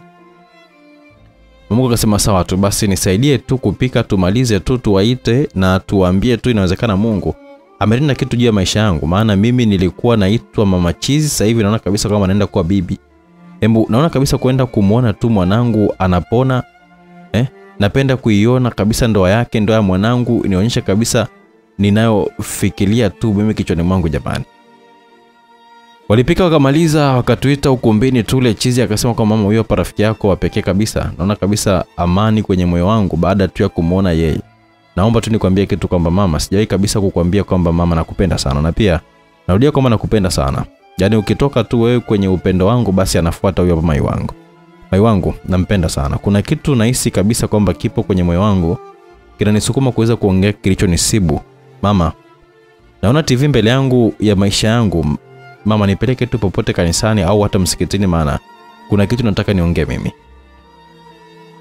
Swala la kule likasitishwa, tukaona kwamba tuelekee tu kwenye maombi. Mimi nikawa nimechanganyikiwa kabisa, Chizi wangu anataka kuongea nini, maana siko kuwa na swala ya msiti ile kwa nayo Chizi. Upande wa mamkwe alikutana babangu na mamangu na baba wa Chizi stendi ya mabasi. Baba mkwe alikuwa anataka kusafiri, yani akimbie kwenye mji, lakini babu wa Chizi walishuka kwenye basi wakiwa wanatokea shamba. Babu akamuuliza baba mkwe, vipi, yule binti yupo na mwanao? Baba mkwe akasema kwamba ya wapo nyumbani, mimi nasema kwamba nimetoa ruksa tu mwanangu kwamba aoe tu, mimi naondoka kwenye huo mji, yani yamenikuta makubwa sana, acha niondoke. Baba akamshika mzee mwenzie akamwambia, yani baba mkwe akasema kwamba twende tukajenge tu yule mwanao na mwanangu wanapendana sana, na ni ngumu kabisa kuwatenganisha. Twende mimi na mke wangu hapa, hakuna amani kabisa. Akageuka akasema kwamba mapenzi hayana mwenyewe, yeye amempenda Shukuru na amempokea kabisa kiroho safi.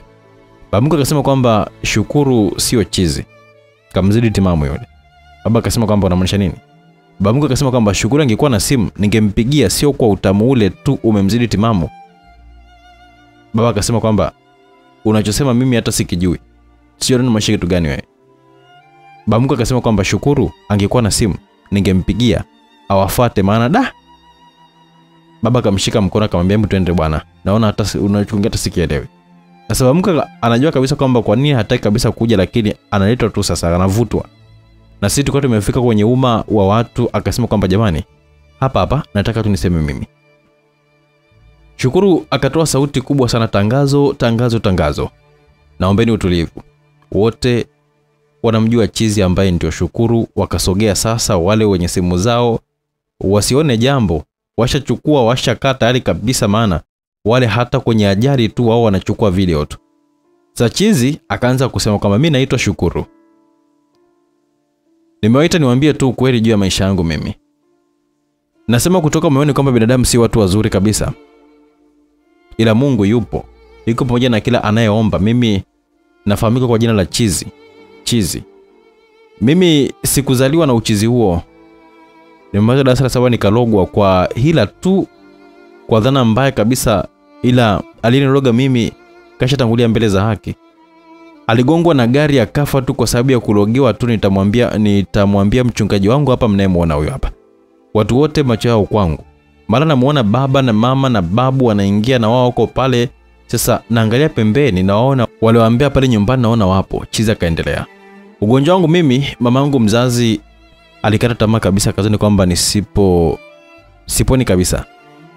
Akataka aende kunivunja nguvu za kiume, yani niwe si mwanaume tena. Lakini mama huyu hapa, shoga yake, akamwambia kwamba yupo Mungu asiyeshindwa, na kweli kabisa maombi na dua yamenisimamisha tena mimi. Babangu yule pale yule, yeye si alisema kwamba mimi nivunjwe nguvu za kiume. Baba, hebu rudi, nimekusamehe kwa yote ambayo unayojua wewe, kwani kichwani mwako uliruhusu shetani ashike nafasi. Nampa sifa mke wangu huyu hapa mtarajiwa, na amekuwa anataka kuzaa bebea mimba. Nani kati yenu ambaye anaweza kukubali kuzaa na Chizi? Na hisi kwamba hakuna. Wengi wenu hapa mlincheka sana na kumuona kama vile anajidhalilisha tu. Anazalisha wanawake. Sasa nasema hivi, narudia tena kwamba nasema hivi, msikate tamaa na watoto wenu wenye matatizo ya akili. Inawezekana tu kama binadamu kaamua lake tu, au na shetani na ushetani wake tu, ila we mzazi simama kabisa na Mungu, na Mungu hamtupi mja wake. Na si kwamba eti kuwavunja nguvu za kiume watoto wenu wa kiume. Nasema la mwisho kabisa, na mshukuru Mungu kama jina langu lilivyo mimi Shukuru. Asanteni sana kwa kuweza kunisikiliza. Jina la Mungu litukuzwe. Wote wakasema milele amina. Baba yangu alifurahi sana pamoja na mama yangu. Tulifunga ndoa mimi na Chizi, ndoa ya kawaida sana. Alafu Chizi akasema kwamba sherehe anaenda kufanyia kijijini, alafu akasema kwamba atapeleka zawadi kwa wanakijiji wote. Baba mama wakarudi kijijini wakisubiri siku ya sherehe. Hasa mume wangu ndo akaniambia siri mimi, akasema kwamba yeye aliokota pesa kwa Mwarabu, hakujua kwamba ya Mwarabu akaenda kuficha, na ndipo akarudi shule kufanya mitihani.